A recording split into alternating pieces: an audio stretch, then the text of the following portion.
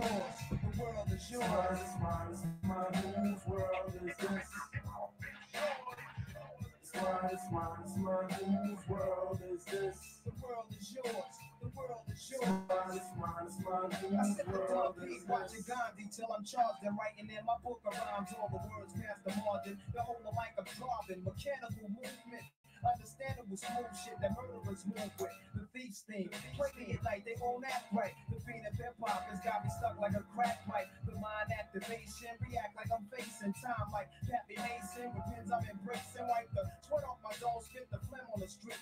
Suede Tim's on my feet, stick my cipher, complete weather cruising in a 6 cab. I'm on terror deep, I can't call it. The beats make me falling asleep, I keep falling. But never falling 6 feet deep. I'm out for what up? To represent me. Say what? I'm out for presidents to represent me. Say what? I'm out for dead presidents to represent me. Whose world is this?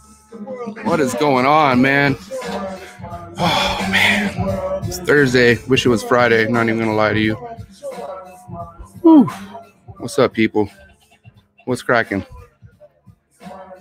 Turn this down a little bit. Been playing a lot of hip-hop. Put the trap music on hold for a little bit. You know what I mean? Been getting in roots with my hip-hop. What up with everybody? How's everyone doing tonight? Shot there in one of the comments nice and early. Novi's Reptiles. It's my little girl right there. She's tight. It's my homie. Ball Pythons 101. Chris. First OG in the comments. Appreciate you. What up, Wiz Constrictors? How you doing, man? Man, it's good to be here, man. Feels good, you know. Before we get started, please, if you support this channel in any way, if you like who I got bringing on and who's going to come on, you know, subscribe to the channel. You know, hit a like, hit a dislike, do something. Just don't be ghosting stuff, you know. Give me something. That's all I want. Before we get started, everyone, I want to just throw this out there. This today's podcast, this episode is for the guest, okay? So I appreciate in the comments, please disregard anything. Don't ask me anything about what previously happened to one of my best friends, Forrest Fanning. I just want to keep this completely just trap talk with Ozzy. That's what it's all about, please. We will have our episode to my fallen brother. It's hard to even deal with, man, but I'm excited for tonight. First and foremost, somebody who I've been looking up to since day one. I came across him, one of the top 3 dudes. I started just like going ballistic, liking things and whatnot, you know. So we're gonna bring him on right now. Big heavy hitter. But before we get started, if anyone who's watching this, listening to this, just want to go ahead and just do a moment of silence for a little bit for Forrest Fanning before we get started or anything. All right. So just please, moment of silence for my man Forrest.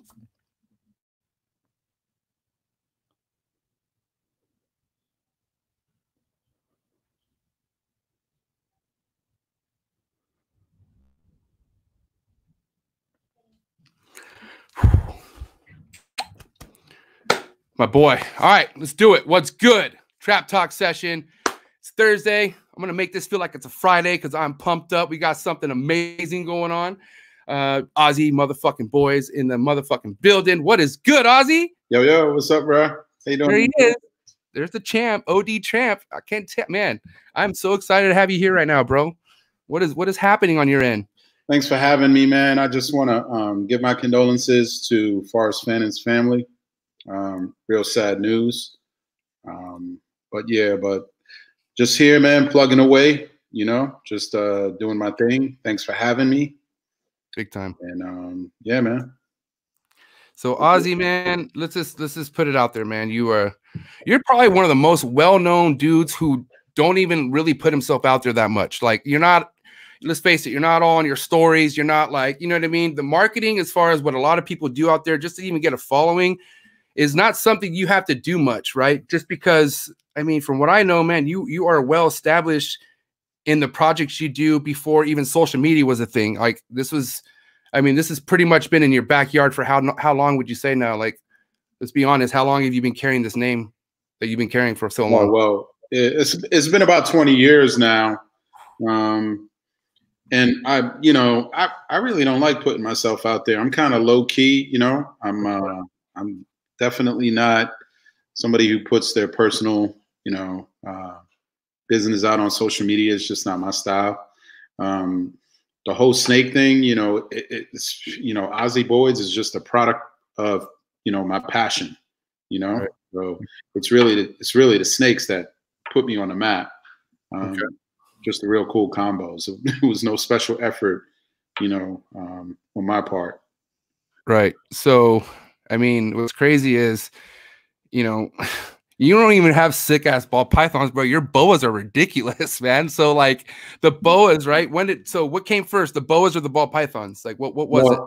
Well, I used to have snakes when I was a kid. I had boas. I had a boa when I was a kid, and when I got back into the hobby, I was looking for a small constrictor, so I got a couple of normal ball pythons first. Nice. And then I started, you know, doing research, and I got exposed to all of the morphs and the mutations. And my first morph was a call strain albino boa that I bought from Pete Call.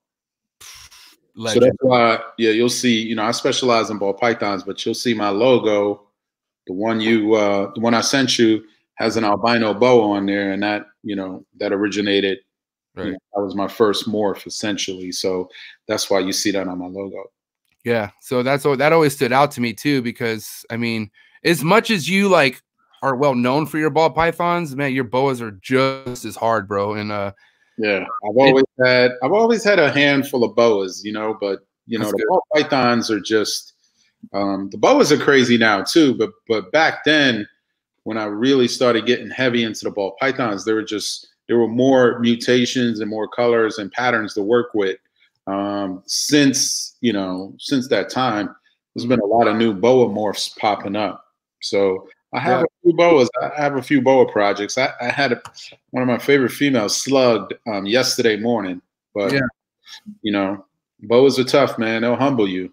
No, for reals. And you know what's funny is, well, it's not really funny, but here I am on my second year pairing two boas that I've been raising for the past 4.5 years. I mean, I want to say almost about 4.5 years since I started. I inquired, you know, a couple pairs of really nice, well, 3 boas, but anyways, it's a female and a male that's ready. Last year I paired them up, had everything dialed in perfectly. The male just wanted nothing to do with her. Like he would just on the opposite side, right? And I was talking to my boy who sold me, but he's like, yo, he just ain't ready. He just doesn't want nothing to do with her. Yeah. And then this year I do the same thing. I pair him up and the dude locks, right? Dude locks. And then I'm like, wow, that's awesome. And then next thing you know, I just see them very, very active, right? So long story short, bro, I was fucking up and had their temperature way too hot. Their temperature was like 89 or like, I don't know, but I just knew it was way warmer than it was supposed to be in there, and they just weren't comfortable, and it just wasn't going to go down. And I didn't catch that till like, I don't know, fucking week ago or something like that. So either way, it's not like you do that ball pythons, bro, you're still going to get eggs more likely. You know what I mean? Like you could get slugs with you could. No, yeah, right. If your room is too hot. I mean, 89, you know, 89 hot spot, but if you got your room at 89, you're probably gonna get a lot of slugs. Yeah, that's not good. I try to keep my room it always stays, you know, no hotter than 80 in my room, and that's even within the summertime. And then I'll let it naturally drop down to like, you know, 70, like, you know, no colder than 77, 76, but it doesn't really, you know, it's good to have some sort of a natural drop. But like you said, you can't have a hot spot and then have a room that's almost as hot as your hot spot, because that's an oven. You know what I mean? That don't make sense. So, all right, Ozzy. So go ahead. Basically, the sperm is very sensitive to heat. So, you know, the male will deposit the sperm sac in a female, but then the heat will kill the sperm. So when the female ovulates, the eggs will be infertile, and that's how you get slugs. So you gotta, you know, sperm is very, very heat labile, very sensitive to heat. That's why you gotta keep your room cool, and that's why the females lay cold. Right, just exactly. Ovulating, and then as soon as they ovulate, they start laying the heat. Yeah, because the eggs are already in them, so they just that makes a lot of sense. So that's definitely something to write down if you guys are kind of new in this game, or you know, had a year where everything was locking but you got no results. You might want to check your temps. You know what I mean? That's something that you might be murking your sperm and you don't even know it. So keep an eye on that, man. That's a huge tip. Looking out on that, Ozzy. But Jax wants to say what's up. Oh, this dude, man. Okay, so the German pointer. What's his full genetics? What kind of hunting dog is that? German short hair pointer. Yeah. Great dog. That one of the most nicest dogs I had a roommate who had one of the wired hair, or it was the ones with the hairs with like gray, and it was like more Ridgeback, the red, yeah, Ridgeback, exactly. So Rhodesian Ridgeback, yeah. Yes, man. And this guy literally, that's all the kind of dog he wanted. He was a hunter. So it's crazy how natural these dogs point. Like they're born to point. Like it's amazing. And man, you've had Jax for going on, is he 2 now? How old is Jax? 3? Yeah, I think he's 2.5 going on 3. He'll be 3 in July. I mean, I like Jax a lot. And then you have 2 dogs. You have Jax and the other dog, right? Nah, just Jax. Oh, you've always had just Jax? What other pet do you have? I know there's another. I had a Weimaraner before, but he passed away. Yeah. Right. And then I got Jax. I think he passed away in 2017. Okay. Damn. It's always tough losing a pet, man. It's like losing a kid. Yeah.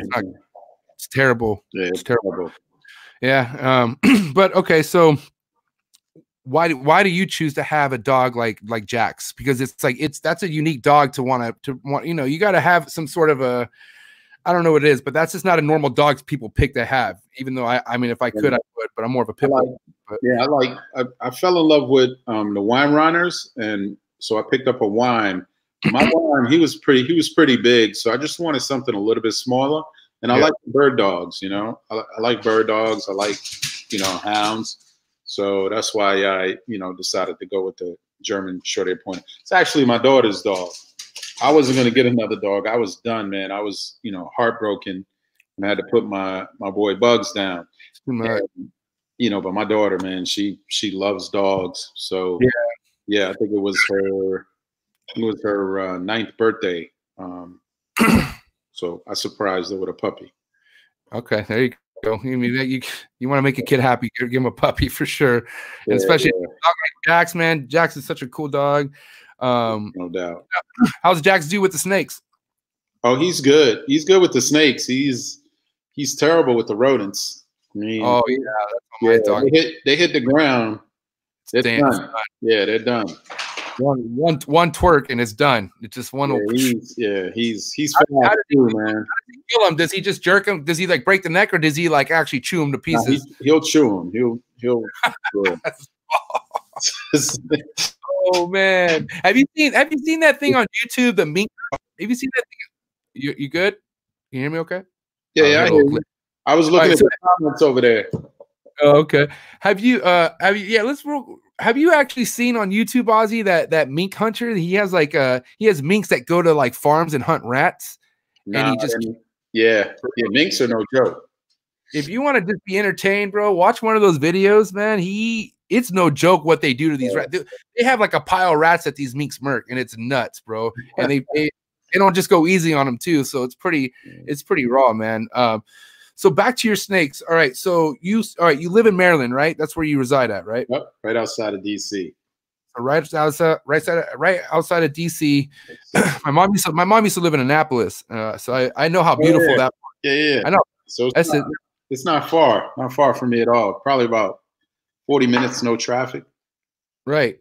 So you deal with some real weather back there. Like you have real seasons. You don't, it's not like California. We have seasons, but it doesn't get too cold.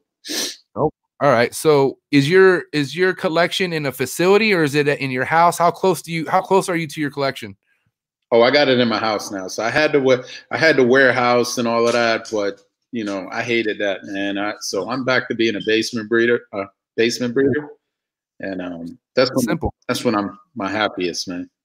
I feel you, man. I really don't see myself having this collection to where I have to drive to it, because it would just give me so much stress. I sporadically have feelings that something is like needs my attention in the snake room, and I'll go, and sure enough, there'll either be a loose snake or something. But I just need to be that close. I need to be steps away. But that's why I hope so. So someday, thankfully, I live on property where I could expand, but I don't think I could. Knock on wood, if I do, I do, but I just can't see myself being in a warehouse and having to leave my home. And I don't know. You got to do you. It's some people thrive in that situation, right? And, it's not for me. I think one of your biggest fans is in the comments right now. Always evolving pythons. You know who that guy is? Yeah, Miguel. What's up, Miguel? Yeah, Miguel's in here. He only chimes in when the real people, like the real big dogs, are in here. So, AKA, this is his first time being in here. So, shout out to Miguel. Ron Compton was asking if I work with dwarf boas. I'm definitely working with some leopard and some blood boas. So, I do have some dwarf stuff going on. Awesome. So the bloods are dwarfs, is what you're saying?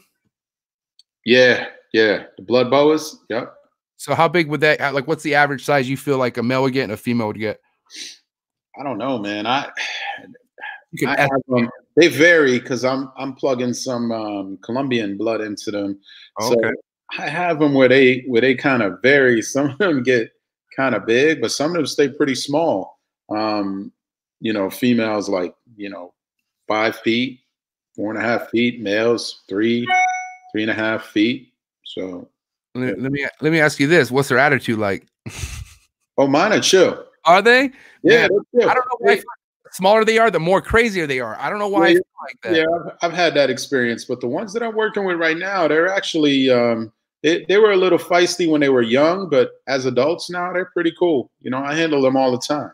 I think that's kind of typical with any snake for the most part. If you like raise them, you typically you handle them on occasion on when needed. They'll for the most part grow out of it. Yeah. I've had some crazy psychotic snakes just go from that point to just okay, they're alert, but they're not just trying to kill you anymore. They know what's up. You know what I mean? They almost know the hand that feeds them at some point. So yeah, I don't know why, Ozzy, but I feel like you'd be some sort of an arboreal dude, man. I see you like because I don't know, you got taste. I just feel like you'd be at least into at least one emerald project or a chondro project. Look, I like all of that stuff. I'm serious. Like I've had green tree pythons when I had the store. Right. That was part of the reason why I did the reptile stores because I wanted to play around with a lot of different species and I mean, I love it all, man. I love retics. I love blood pythons. I love hognose. But early on, I realized that it would be better for me to focus, on one species, and I kind of compromised by doing two with the boas and the ball pythons. But I try to stay focused and I try to stay disciplined. I don't want to have a room full of 20 different. I just wanted to be really, really good at one thing. So that's why I focused on the ball pythons. I think that kind of comes with, I'm not gonna lie, Ozzy. I think my first year I ended up I went from having like when I was like, okay, I want to breed snakes. It was all about ball pythons, and then I ran into people on Facebook, got homies, got good friends with good importers. Next thing you know, I'm working with 11 different species. Yeah, exactly. It was all too much, bro. And honestly, that was the only point, Ozzy, where I would go in the mornings and go to my snake room and deal with so much different crap. Like, that's when I was like, what the F am I doing, man? Like, I'm tired of this. Yeah. And until I started deleting certain things. Like, okay, does it matter that I really keep this and breed this? I started getting like really like actual, like practical with myself. And, I ended up getting half that down. I still work with a good group of species, but it's more stuff that I'm dialed in with, I'm comfortable with. And, like I don't know, I love them all, like you said. But there's certain ones that I just not at this point, I can't let go of yet. You know what I mean? I'll never let go of the ball pythons. Ball pythons is my foundation. That's something that it's just, I enjoy watching ball pythons be bred and that whole thing. Always be a part of that. Too much cool stuff to make with ball pythons, so I'll never let go of that. But one thing I'm questioning is I don't think I'm capable for boas. I don't know. We'll see. This is my second year striking out, but like you said, it's gonna humble you, bro. So I'm just kind of like I'm not expecting. You can figure it out. I mean, but I just think the thing with animals is you have success with animals when you provide consistency for them. Get that routine down, and if you provide all their needs, they're going to thrive and do well for you. So, that was my thing early on. I said, I'm going to focus on one species. I'm going to develop my systems, and then I'm going to be consistent. And with the ball pythons, I think I gravitated towards them because again, like I said, it's just the combo potential is insane. I mean, you look at us, 20 years later, and we're still like, we're producing stuff every year that's just like blowing us away, And I look at, guys like Justin, who, Justin started out around the same time as me, Mark Mandick and those guys. And, those guys are still passionate, still excited about it because every year there's something new popping out. Yeah. So, I tell people, pick what you love, work with what you love, and, the rest will take care of itself. I mean, you're right, because in a sense, if you're really working with what you love and you enjoy, that means you're having fun for the most part, right?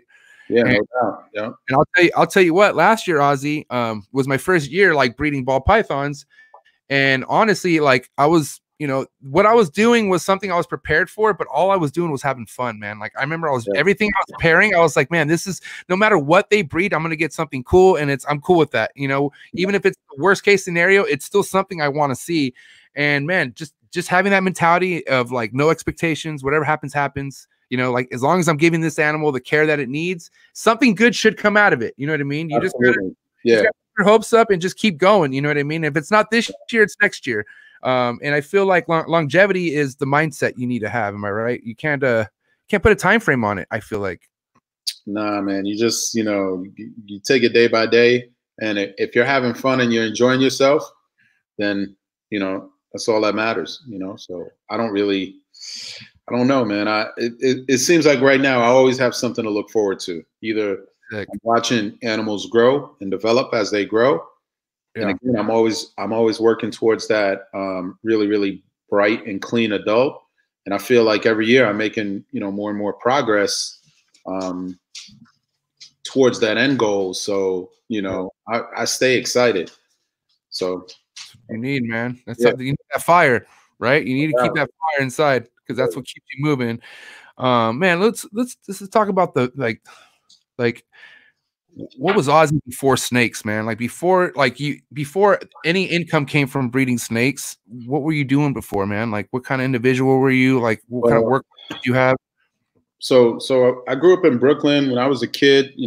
I grew up in Brooklyn in the 80s. So I grew up in Brownsville. So same neighborhood as Mike Tyson, Riddick Bowe. So legend. Old dirty bastard. R.I.P. Smalls, you know what I mean? So that's where a bit of it, got into a lot of trouble at a young age, but eventually I got out of New York and I moved down to Virginia.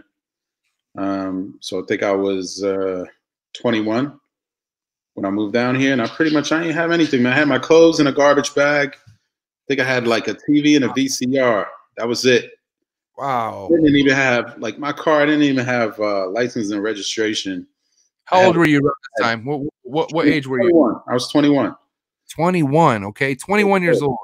Yeah. So I came down here, got a job, started working my way through school, got my degree, and at that point, I kind of got back into the snakes. I was married, and my ex-wife, she was terrified of snakes. So I couldn't get any snakes. We got divorced, so I was sitting around bumming out. Damn. And then I realized that, I can get some snakes now. So that's how I got back into the snake. Like a light bulb went in your head. Oh, you're like, damn, wait a minute. So when I left New York and I came down here, I pretty much just came down here to try to get get a degree, get an education, and get a job. You know what I mean? And just kind of turn things around. And I've been grinding ever since I left New York. Ever since I came down here, I've been grinding, working hard. Graduated, started working in the biotech industry, had a really good career. I still consult. Nice. A lot of times when you see me, I'm in Europe or Korea or whatever, that's usually related to my consultant work. Wow. And at the same time, I started doing Ozzy Boids as a hobby business, and that's been very, very lucrative, very productive, very rewarding on a personal level too. I have friends all over the world. Yeah, for real. Yeah, it's been a fun ride. So yeah, man. Yeah.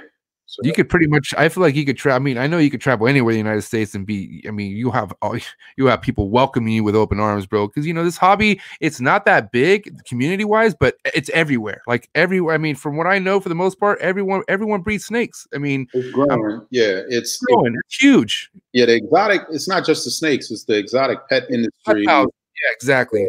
It's growing. It's growing globally. It's the fastest growing segment of the pet industry.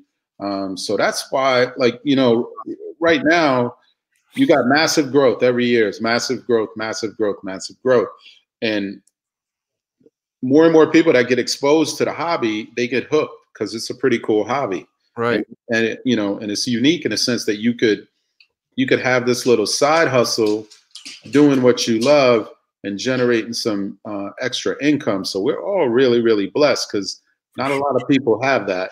Nope. Some people are into golf. They don't make any money from it. Nope. They're just spending money. So, you know, the fact that we have a hobby that we're passionate about, you know, we're pretty fortunate. So, yeah, that's why I always talk up the hobby. And it doesn't have to be snakes. I mean, you could be breeding, you know, geckos or whatever. You know, if you're passionate about it and you put a lot of time and effort into it, you can make a name for yourself. You know, there's a lot of guys. There's guys out there that are known for chondros. You know, that are known for emeralds. Right? They focus on that one species, and you know they're selective with the animals that they breed, and over time they develop an amazing collection. And they don't have a problem selling their animals. So exactly, it all comes with time, man, for sure. Like you're right. It's just patience. But if you're passionate, you know. If you're passionate about it and you enjoy it, you know, you're going to do it day in and day out. You're not going to get tired. You're not going to get bored. You're not going to get, you know, some guys get into it for a couple of years, then they get out. You know, it's just a phase. But yeah. For me, I'm hardcore, man. I'm obsessed. I feel you. I mean, this ain't for everybody, but the ones who are in this, man, they ain't no turning back. I'll tell you that much. Oh, man. And that's why, you know, I mean, it's tough, you know, that you have, you know, you are good where you're at. You're good where you're at now, man. But it's tough when you want something so bad, and then the significant other is keeping you back from doing it. That's when it comes tough. But hey, look, I'll tell you that the wife I have now, man, who I married, I made this very clear. You know what I mean? It's like taking me along with this whole group of snakes forever. And she actually pushed me to this point. So it's, you know, it's you have a good lady on your side, man. You gotta have support, man. You gotta have support either way, or you know, because if you love it enough, you'll never let it go. But lucky for you, man, it all worked out for you, Ozzy. You know, that's for a fact. All right. So we knew what you were doing for the most part. I'm looking at some of these comments. What are you reading? Read one out. Like I'm looking at Ron. He was saying that people are always saying it's crashing. Of course, they're gonna say that. It's the long process. Yeah, I've been hearing that from day one. Yeah, for sure. We've had crashes, but there were hiccups. You know, there were market adjustments or whatever. I mean, that comes and goes in any market. You know, like the stock market right now is you know, but this is a great buying opportunity. So, you know, when it crashes, you can get some nice animals for cheap. Yeah, for sure. 100%. Now, speaking of animals, we're going to go back to, you know, the morph you're known for the most, man. Let's talk about the birth of the OD, man. The birth of Orange Dream. Well, I mean, I'm still kind of a noob when it comes to like knowing when it originated, what year was it, all that stuff. So I'm going to need you to kind of break it down for me a little bit more. So I talked about that on so many different podcasts, but just break it. You could do the short version. Just real short version. I think I spent like $7,500 with Ian from Outback Reptiles back in the day. I think it was around 2001 or something. Maybe 2002. And he basically said, I'm going to throw in a fancy female for you. And he gave me this banded female from his fancy pot. He used to bring in a lot of babies from Africa right from the farm. Damn. So this female was fresh out of the egg. She probably hatched like a week prior, just came in from Africa. She was in shed. I can still see like her umbilical scar and everything. And he was, he threw her in. So, I took her, didn't think much of it. and she shed out and started eating, and I just started to notice that her color, like I had reduced, they used to call them banded. We used to get bandits all the time, but she just had a lot more color. So it just kept her, you know, proved her out, and, you know, the rest is history, man. That is nuts, bro. And just to think, I mean, it's like almost endless what you could still do with it. Like it's come so far and it's not even over. It's still a gene where if it's in the mix, it's like, holy shit, like it's next level. You know what I mean? So I think it's pretty iconic that, you know, you not only did you discover something like that, but just where it's going to be going. You know what I mean? It's not something that's going to get pushed aside anytime soon. It's everywhere. Dude, Oliver O'Rourke is saying, if I remember Pro Exotics, I remember Pro Exotics. I remember buying Virusan in little balloons from Pro Exotics back in the day. Buying what now? Virusan, the disinfectant. You know, the blue. Oh, wow. Yeah, the blue. Yeah, yeah. I get it by the gallon now, but back in the day, Robin Markland used to sell it like in little balloons. What, dude? You don't want to get caught with that. You're going straight to jail.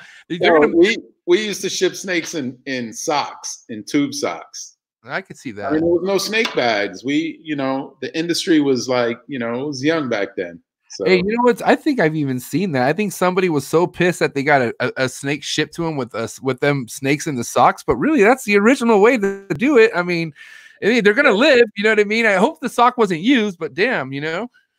Yeah, no doubt. That's crazy.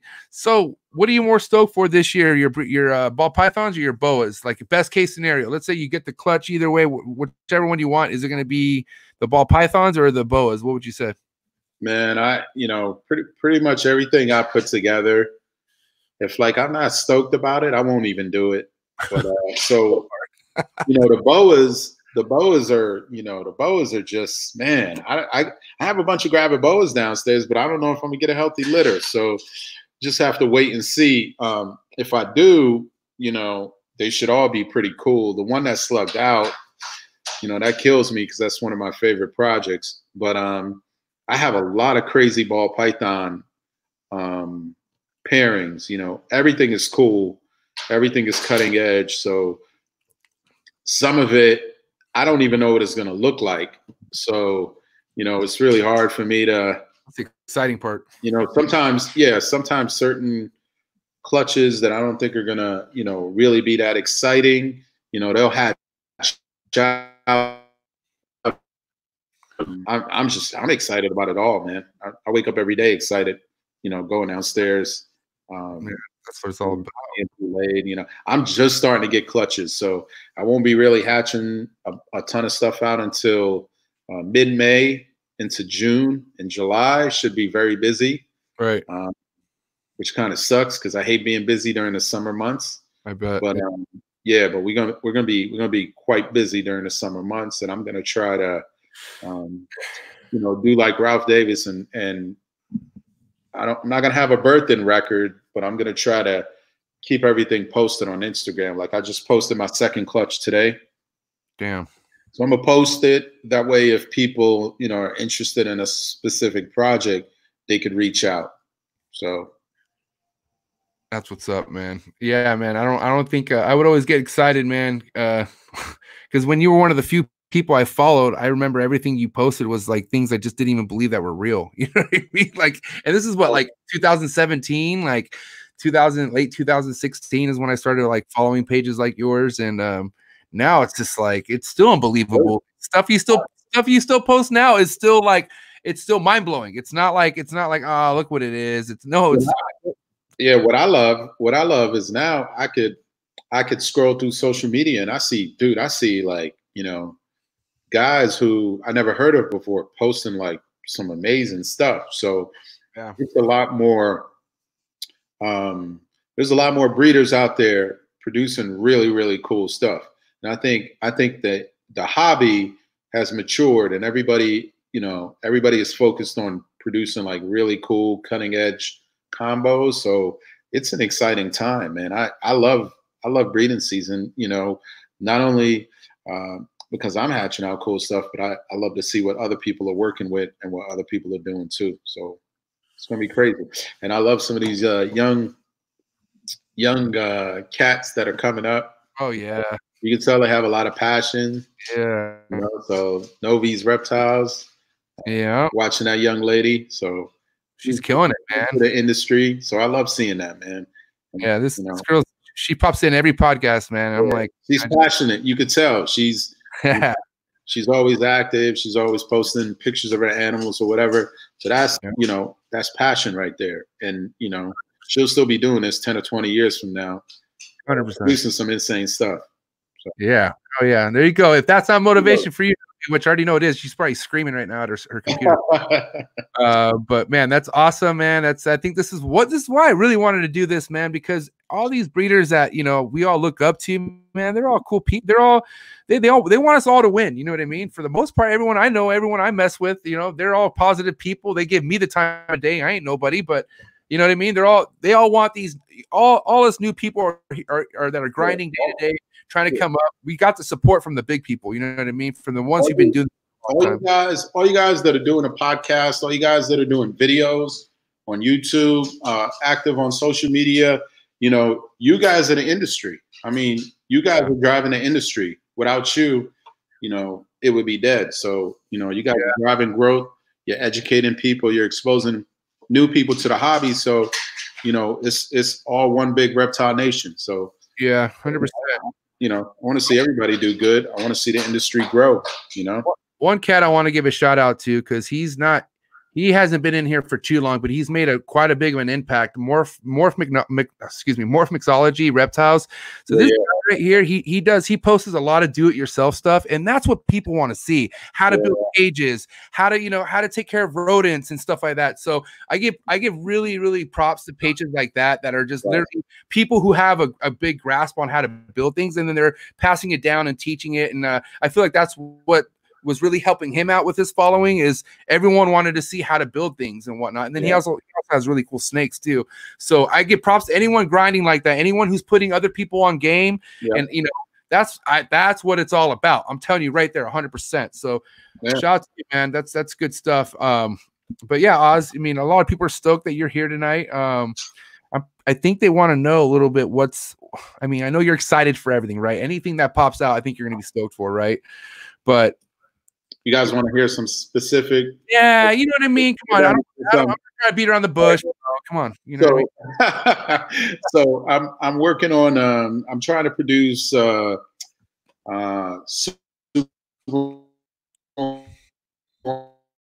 Desert Ghost Pieds this season. You have to, so hold on, you glitched out. You have to repeat that, so nobody heard what you just said. Repeat that one more time. I have a chance at hitting Super Orange Dream, Leopard, Desert Ghost Pied this season. I'm trying to produce Super Orange Dream, Ultramel Desert Ghost. I'm working on producing some VPI, Axanthic, Orange Dream, Desert Ghost Pieds. Oh, dirty. Super Orange Dream, Super Red Stripe, Genetic Stripe Clown with Yellow Belly in the mix. So those are some of the Will Merrow says he quits. Will's a sneaky bastard, man. Will's a sneaky bastard. He's got a lot of cool stuff over there, like Will on the DL. But yeah. I love Will. He's got a nice collection, and he's doing it upright. Because the stuff that he's hatching out, I mean, everybody's gonna want it. Everybody's gonna want it. 100%. This stuff does not last. It goes. You know what I mean? And I've noticed that about Will, man. Will, I'm excited to actually go see what Will has at Tinley. Really blessed that I get to go be a part of that and see what I don't know if my pockets can handle it, but I'm gonna try to do something about it, because I think I need something of Will's in my collection. I can tell you right now, Will's no joke. So please go follow my boy Will. Royal Canadian Reptiles, man. The RCR homie, he's dope as shit. And look, Ozzy's even vouching for him right now, man. Certified, right, Oz? He's got a few animals I want. Woo! He's actually bringing me something down too. So, I'll tell you what. The day Ozzy Boyd says that I have animals that he wants, that's when I'm putting a fucking stripe on my jacket. Oh yeah, you know what I mean? That's goals right there, bro. You know what I mean, Will? So you ain't quitting anything. Pipe it down. You're still going, man. Will. That's my boy, man. We were partying in Mexico, man. Good times. I saw that. So Mexico, man, that's going to be an annual thing right here, right? I don't know, man. I think the whole coronavirus thing, I don't know. It might disrupt things this year, but I'm hoping we could do different locations. You know, I don't want to go to the same resort. I think it'd be cool if we could, you know, hit different countries every year. That'd be hard. And dude, it's just crazy fun, man. Well, you as well start going. If you're going to travel, you know, and you're willing to go all the way to Mexico, which, you know, is kind of, there's other areas that you could go explore and see. Yeah, but I'll tell you what, man, if you want to because I'm a picky eater, but I like to eat. So, like, I know Greece has nothing but bomb food. I heard their food is off the chain. I know Italy has nothing but bomb food. What are some of your favorite places to eat in Europe? Like, if you could pick, like, if it was just an eating experience and someone's like, hey, I'll fly you anywhere just to try out this food, where would you go? In Europe? In Europe. Man, that's tough, man. Italy definitely has some really, really good food. It's crazy because in England you can get some amazing Indian food. Oh, I don't mess with Indian food, but I've had good Indian food. You're right, but like I remember have you ever seen the Indian food in the malls and stuff? Yeah, but that's not. Yeah, I think about sometimes, but no, I know you're right. No, there's some if it's at a right spot. There's Indian food's fire to try. No, but you're right. So you know, the funny thing is you know, the world is so global now. Like you'll go to Europe, you know, but then you'll find a really good Greek restaurant. So it's you know, it's tricky. Like you go to Chicago and you have all kinds of restaurants. You know what I mean? You can get good Japanese food. You can get, you know, I mean, good Italian food. So I think traveling, you know, I don't know, man. There's good food everywhere, you know. And again, I'm kind of a picky eater too. I like to eat good food. So, you know, Robin Marklin, he took us to the sushi spot in Chicago, and that was just mind blowing. So I really enjoy real good sushi. You know, so that's a tough question. I like to travel though. I like the European countries that I've been to. So yeah. So I mean, you're pretty much used to traveling, right? I think we were talking a little bit before we went live. I was asking you how you got any jet lag from you coming back from Brussels and whatnot. But you almost got to be made for traveling too, because traveling ain't for everybody. Am I right? I mean, it's yeah. Some people don't like it. You know, some people stress out, get anxiety. They don't like to leave home. I love to travel. I wish I could do more. You know, the snakes kind of held me back from doing that in the past. I got my nephew Jordan helping me out now, so he's been a huge help, and it kind of frees me up so that I could do a little more travel. Now, is your nephew on is he like on the payroll type of thing? Like he's there all the time, like almost like a Jesse to Miguel type ordeal? Yeah. He's working full time with me now. So, you know. That's awesome. How old's your nephew? He's 1990. So he's 5. So he's 30. Yeah, he's going about to be 30. Yeah, about to be or 31. Yeah. Or something like that. That's a good age, man. That's a good age to start learning stuff, you know. I mean, what was he doing prior to you working, taking care of your animals? What was he? He was working an office job, but he, you know, definitely prefers the work for me. Of course, you know, it's a lot more laid back, you know, a lot more flexible. I'm kind of teaching him the business side of things. Right. He's worked for me in the past too. When I had my warehouse and my shop, he used to work for me part-time. So he's familiar. He's been around the animals, and he's comfortable with them. And I'm just trying to, you know, train him up and, you know, give him a few pointers, etc. You know, he's got a young family. So, Okay, man. yeah, trying to teach him the grind, you know. If I had an Uncle Ozzy, that'd be my favorite uncle on earth. I would please you. I would just make sure you are happy with anything I did inside your room. Yeah. That way I could, like, for sure be a forever partner of what you're doing. I mean, but also, I mean, is he into the snakes? Is that something he enjoys or what? He's into them. He's into them. I don't know how hardcore, but he enjoys them. He's cool, you know, comfortable working with them, you know. Did he have a moment of the fear that he had to conquer or anything? Like, did he have a breaking point? When I first two ball pythons that I bought one for him. Mm-hmm. You know, and I think he was around. Back then. I think he was like 10. Right. So, and he was cool. He was always fascinated with, you know, reptiles. So he's been good with it. You know, maybe he'll start breeding his own in the future. You know, he's been thinking about it. So I wonder if Jesse's ever going to start breeding. Miguel's brother. I don't know if that would ever happen, but I think your nephew should start the trend. That way, you know. Well, you know, I try to discourage people from doing it, like, just for money, because people might see you making money or whatever, and say, I want to do that too. I want to make money, but, you know, I think I have an unfair advantage because I'm so passionate about it. You know what I mean? Yeah. You know, if you're not passionate about it, I don't know.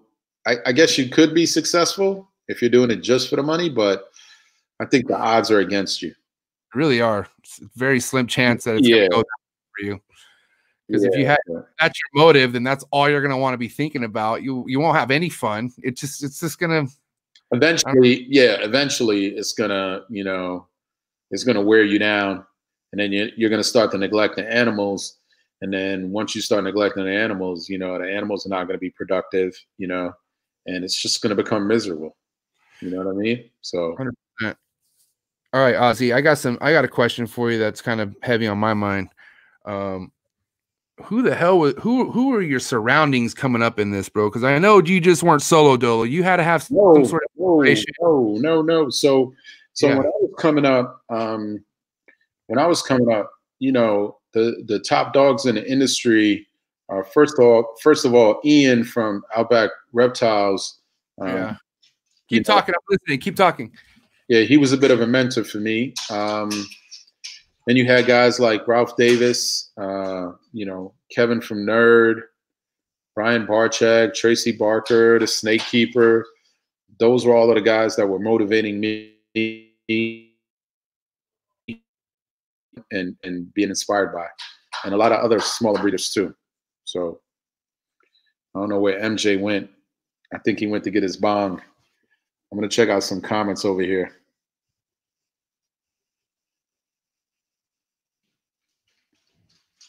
Mexico seems to be the safest place with Corona. I heard that Corona's in Mexico too, though. Dude, Corona's in Chula Vista, which is like 15 minutes away from me, bro. It's in San Diego, unfortunately, too. Nice. It's nice. Man, I've probably already been exposed to it, you know, sitting on those planes. Oh, I know, man. I'm traveling next weekend I'm going to go to Tinley next weekend. And my girl's like, she's trying to give me the no-fly zone. She's like, nope. I was like, dude, we just because this stuff's happening doesn't mean you shouldn't not go on with your lives. And, you know, I mean, I get if it's a work thing and you can't go, but I mean, I'm still going to travel, man. I got to go. I don't have a choice. I got to go. So. Yeah, I'm still traveling.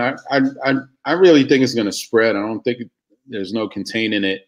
You know, I think eventually we're all going to get exposed to it unless you just, you know, stay in your house, you know, and not have anybody come over. But I think it's out there. You know, a lot of people are walking around with it, don't even realize they have it. So, no, yeah, for real. Miguel is doing deals. He's doing deals on the show. Is he? Deals with who? I don't know, man. That guy's always grinding. He has a question, though, he wants me to ask you. What's that? He wants to know, is it true that you blocked him? You know what? I think Miguel did something for me to block him. You probably did. I don't remember. I don't remember blocking him. I honestly didn't know how to block anybody on Instagram until they showed me.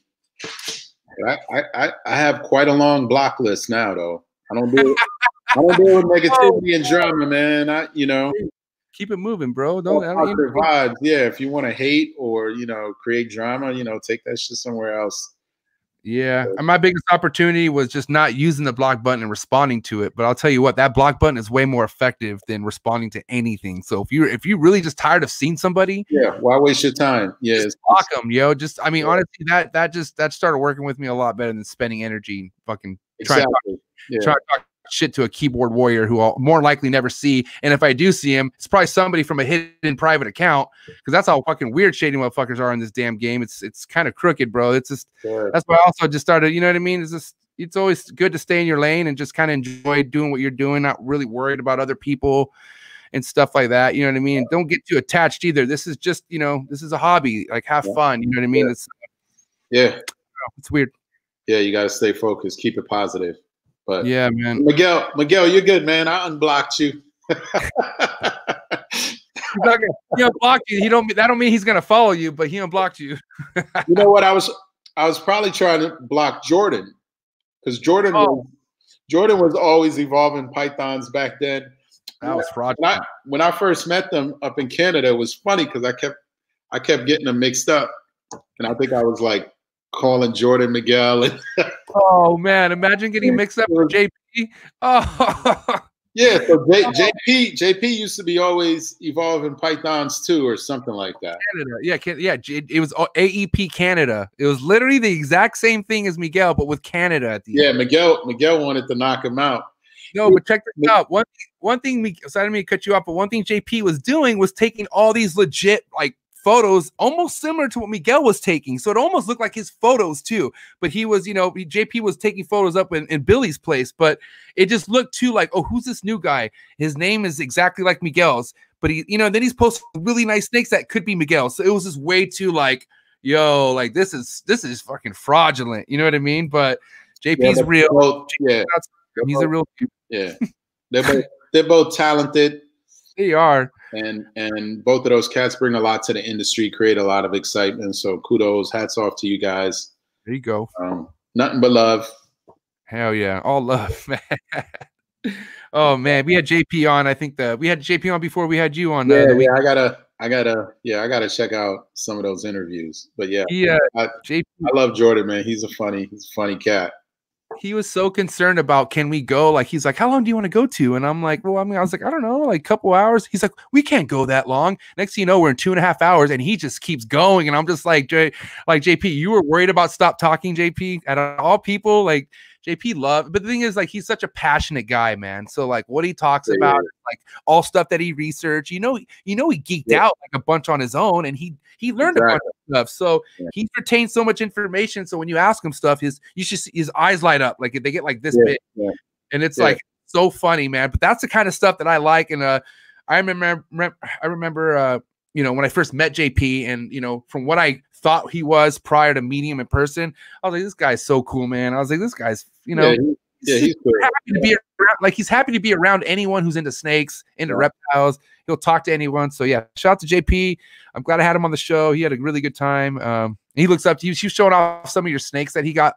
I think he showed off almost all of them. I think he has like 4 or 5 of your snakes or something like that. But yeah, he's got some pod stuff. But yeah, good, definitely good kid, man. Real passionate. Yeah, 100%. Puts out a lot of good content. So he's a kudos to you guys. Keep doing the hobby.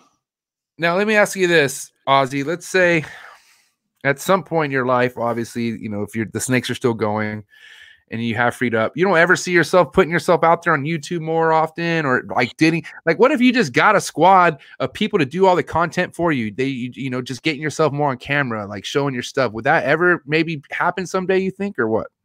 I don't see it, man. It's just not me. I want to put out some content, kind of along the lines of what you were talking about earlier, just to kind of give something back to the hobby. Yeah. Because I can't respond to everybody. I get a lot of text messages and inquiries and stuff. So this may come in the future. I've been thinking about it for quite a while. So if I can find some people who are good at video editing and all of that, I do want to put out some content on husbandry. And what the other thing I want to put out some content on is the business side of things, and just to help people try to take their hobby and turn it into a legitimate income stream and a tool to build wealth. Yeah, I'm big into that now. And like I said, man, I started out from nothing. So right. So you're from the ground up. Literally, you like I said, one thing I was kind of chatting with Ozzy before we started was like I was kind of want to get in debt of like how you even got into the snake game, and to hear a story where Ozzy moved out of a place where he was constantly getting caught up and stuff. You know what I mean? Obviously, he left the place that was no good for him.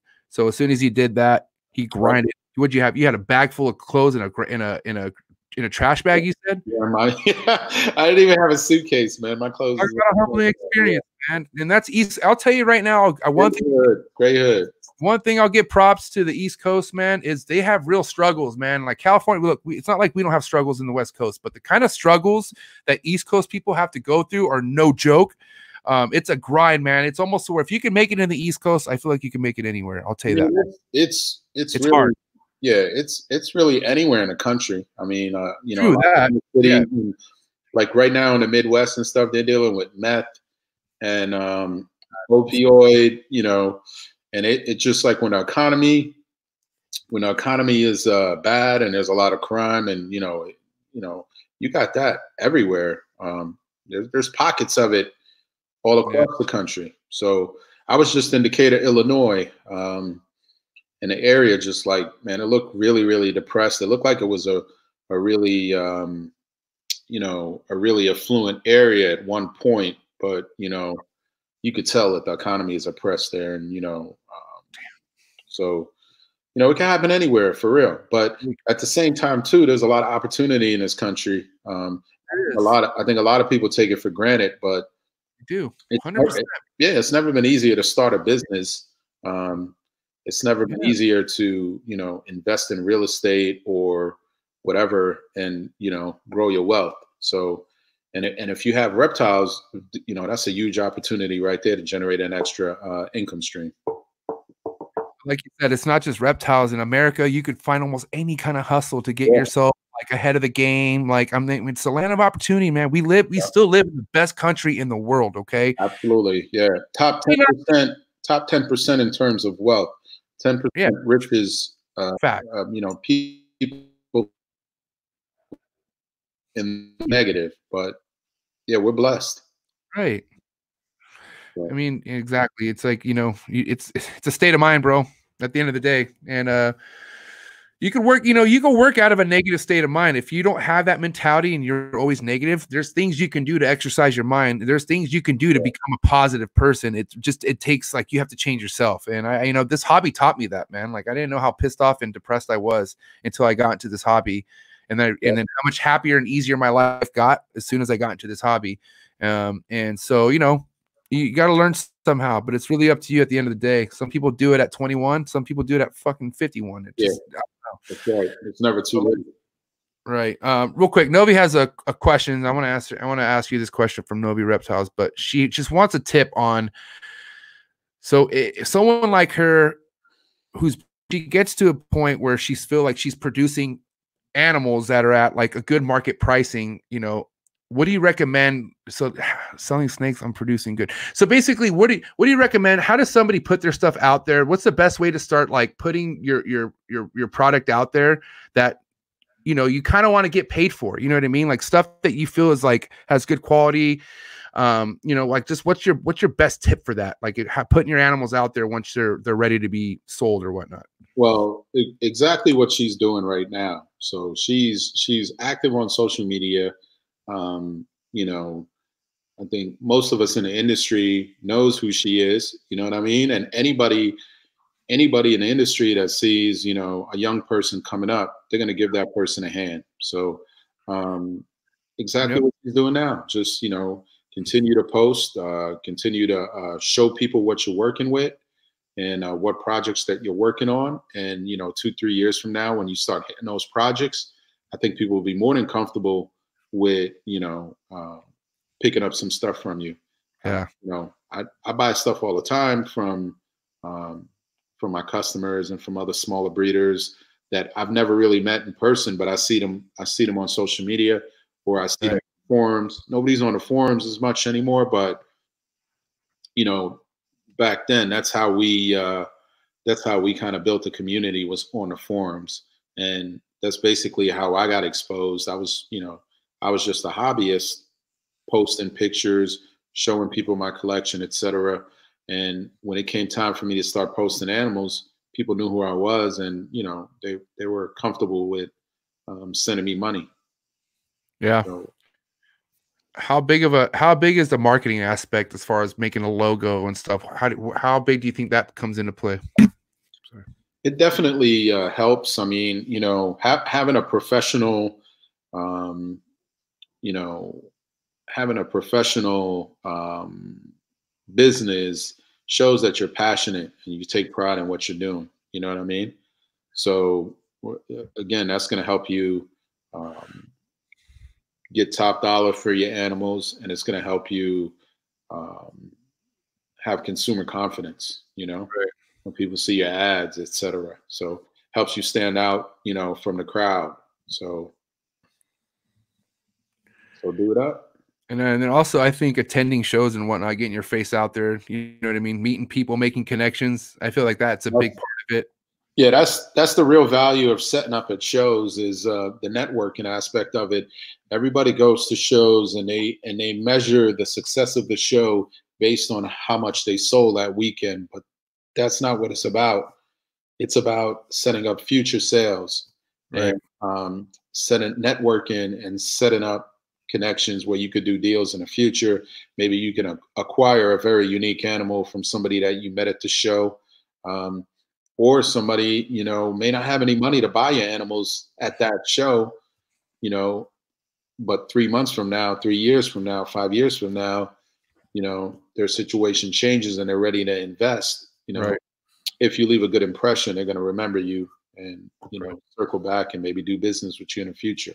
So, you know, going to the shows and doing those shows is all about networking. You know, it's all about community, you know, and hanging out and having a good time, man, making friends. Now let's speaking of shows, when was your first show? When did you start popping your head in shows and whatnot? Because I mean, you've set up at Tinley before, right? Like you've done Tinley shows. Yeah, I've never been a big show guy. I haven't done a lot of shows. The main show that I've done has been Tinley. But I used to just go there to hang out and to buy animals, you know, kind of like Miguel. Right. Buy all of the good animals before anybody can get to them. But that's definitely so I used to just go and hang out. I set up at, you know, some local shows, you know, once or twice, but never with any real consistency. White Plains, set up at the Hamburg show a couple of times, but it just, you know, I'd be sitting at the show and just, you know, I want to walk around. I want to look at stuff. I don't want to be stuck behind a table. So doing shows has never really been my thing. Right. I used to go to Daytona all the time, but I never set up. I set up at Daytona for the first time maybe 2 years ago. I've done the past 2 Daytona shows, and that show seems to be coming back. Right. And yeah, so. If you were to ride with one show, right, what would be one show that let's just say the best show you've ever had a good experience meeting people and whatnot? Like, let's even take it back in the day. What would you say was the one show you had the best time at? Oh, Daytona, hands down, man. A lot of good memories. Because Daytona is like right there on the beach. Man, and I got memories going back to 2000, 2001. You know. So a lot of crazy memories, man. A lot of fun times. Chicago has always been my best show as far as doing sales, doing deals, and networking.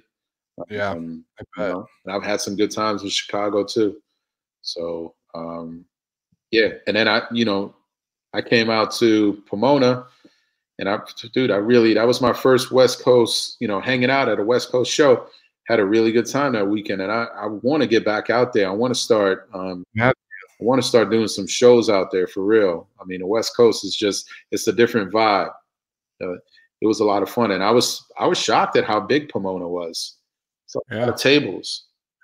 I'm about to roast myself right now. You probably don't even know this story, Ozzy, but okay, let's take it back when Ozzy was at Pomona, okay? I knew Ozzy. So I knew Ozzy. At this point, I had Ozzy's number. Ozzy's like, yo, I'm at Pomona, man. Link up with me. I'm like, all right, cool. So I don't know who I was with, but I was walking into the hotel. I see this guy. You were wearing that hat. What are those hats? Like, I forget the name of them, man, but you were wearing a hat. Not like a baseball hat, but it was one of those hats. I forget. I don't even know what kind of hat it is. I can't even think about it. Like a Kango, like a cap. Yeah, yep. So, and you were staring at this really nice Cadillac. Like this Cadillac was parked in front of the Sheraton, and you were just there by yourself. And I looked at the Cadillac. I was like, damn, it's a nice car. And then that was a rental. Yeah, we rented. We rented our Cadillac. So, anyways, I see you stare at the car, and I look at you. I'm like, damn, that's a nice whip. I think we made eye contact. But then, like, I don't know if I was as hella stoned. I don't know what it was, but I remember as I walked by, I was like, that's fucking Ozzy. That was Ozzy fucking Boids. And I don't know what it was, bro. I mean, but I was like, you know what? I'm too embarrassed to go say what up. I don't know what it was, bro. I had some weird fucking starstruck type shit going on right there. That was the indicator. It was. I was too much into my head. And then I was like, yo, I'm gonna see him when there's more people. I don't know. I just felt, I don't know. For the first time, it doesn't take much for me to not want to go up to somebody and say what up. I'm usually not like, but I don't know, bro. I was pretty stoked to see you, but then I fucked up because I ended up not seeing you at the auction. You didn't go to the auction, huh? Nah, I didn't go to the auction. So I thought I was going to see you there. Pomona's the type of place to where if you roll and you see somebody, it's very easy. You might not see them again. You know what I mean? And it could be to where like you just only see him at the auction. And I was more like, okay, I'll see him at the auction because everyone goes to the auction. And I fucked up that moment, man. So that was probably my embarrassing moment I wanted to drop right now. I was too big of a pussy to go say what up to Ozzy Boys and talk 101. I think we were hanging out, but yeah, if anybody ever sees me, man, just say what up, man. Don't say hi. Yeah. Yeah, he was just chilling. You were big time chilling, man. But anyways, we're gonna get Ozzy. You got to get back out to a Pomona show. We at least definitely set that up. You got to come down to San Diego. We got to eat them tacos. I already got stuff lined up to take you, bro. I'm a big foodie, bro. Especially down here, I have pride with the places we got down here to eat. So, 100%. Now, Ozzy, real quick, I want to go back to what you were talking about earlier, like the Bakers and the Pete Call and stuff like that. What's your relation to them, man? I mean, I only heard Forrest talk so much about them. And unfortunately, we were going to do an episode where he was just going to break down who they were, because I hear nothing about them from people who've been in this forever. But like, I only know so much. So like, what's your relationship with them? Those guys are the pioneers, man. I mean, they I went over to Pete Call's place, and that basically, like, I left Pete Call's house, and I was like shell shocked, like I couldn't even speak. Damn, just blown away. That was the first time I saw an albino ball python. That was the first time I saw a piebald. Right, and it's just like I didn't even know any of that existed. And I left his place with an albino called certain boa, and I was just floored, man. Just so that kind of sealed my obsession with the hobby. Was that one visit to Pete Call's place, and then going online and following Ralph Davis and those cats. I mean, those guys are the guys that inspired us back then. I mean, Ralph Davis's forum. He used to have his little blog. Yeah. He used to put out a lot of good information. He had his birthing records. I mean, I used to live on Ralph Davis's website. The Snake Keeper out on the West Coast, Tracy Barker, like they were producing all of the crazy stuff back then. And it was real inspirational.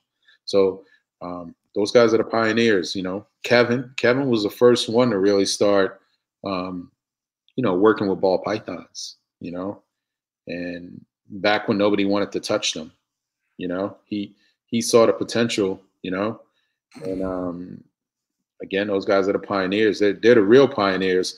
A lot of people that are in the game now, you know, you say RDR or, you know, you say some of these names and they don't even know who these guys are. But, you know, for me, they started the ball python industry.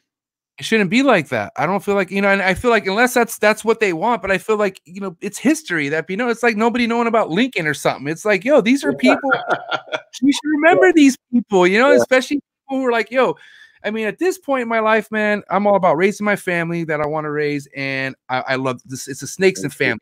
That's it, bro. That's all I care about. So if I can learn about, you know, for instance, having somebody like you who knows about Pete Call and the Barkers, and that's like, honestly, that's what passions me the most. I want to know about that. I want to know more about them. Because I feel like that's where it came from. Pete Call and Brian Sharp too. You know, Brian Sharp, old time in the industry, has been around forever. He started to sharp albino boa. Pete Call, he blew up when he flew out to the West Coast and bought I think he bought an albino boa from these guys. They had, I think they had like 1.2, and they had them for years. They couldn't get them to breed. Pete Call flew out to the West Coast, convinced them. And I don't know, you know, this is all hearsay, so I don't know if this is exactly how the story went, but he convinced them to sell him the male, and he bought the male for like 25 grand. Oh my God. Bred it, you know, flew back to the East Coast, went in his basement, put the male with a couple of big females, got some babies. They were all normal looking, raised them up, and then eventually started producing albino boas. He was the first one to produce albino boas. And of course, he was selling them for top dollar. And eventually, he got his hands on some piebalds. And I think Brian Sharp brought in a piebald, and I think he sold it to Pete Call. Damn. And you know, Pete Call was producing pieds, and I mean, he was selling those things for 25, 30 grand a pop. Jeez, bro. Producing, what year was this? I don't know, man. That was before I got into it. So probably in the 90s, all of this was going down. And yeah, Pete Call was like, he was the first one to like really blow up. You know what I mean? And did you ever go to one of his parties? I heard he had some gnarly parties. Yeah, Pete was a wild dude, man. So I heard, I think Barcheck, when we had Barcheck on, he just, I think he gave us like he gave us a taste of one party one time where he got in so much shit from Lori. Yeah. You know, in trouble just bringing this up. So appreciate you, Barcheck. Thanks, Brian, for sharing that story. But just imagine, man, just raging with people. Well, think about it. So Daytona, I mean, they in sales over the weekend, you know, 300K in sales, you know, at a show. And then they would be partying, man.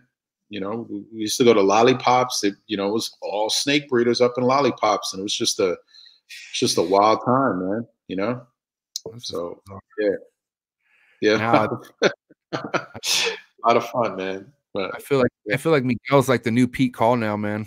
Party wise, yeah, definitely. Miguel is the new big dog in the industry.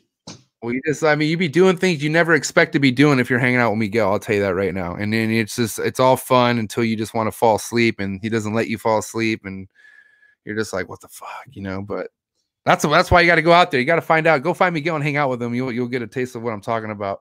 I hung out with Miguel for a little bit.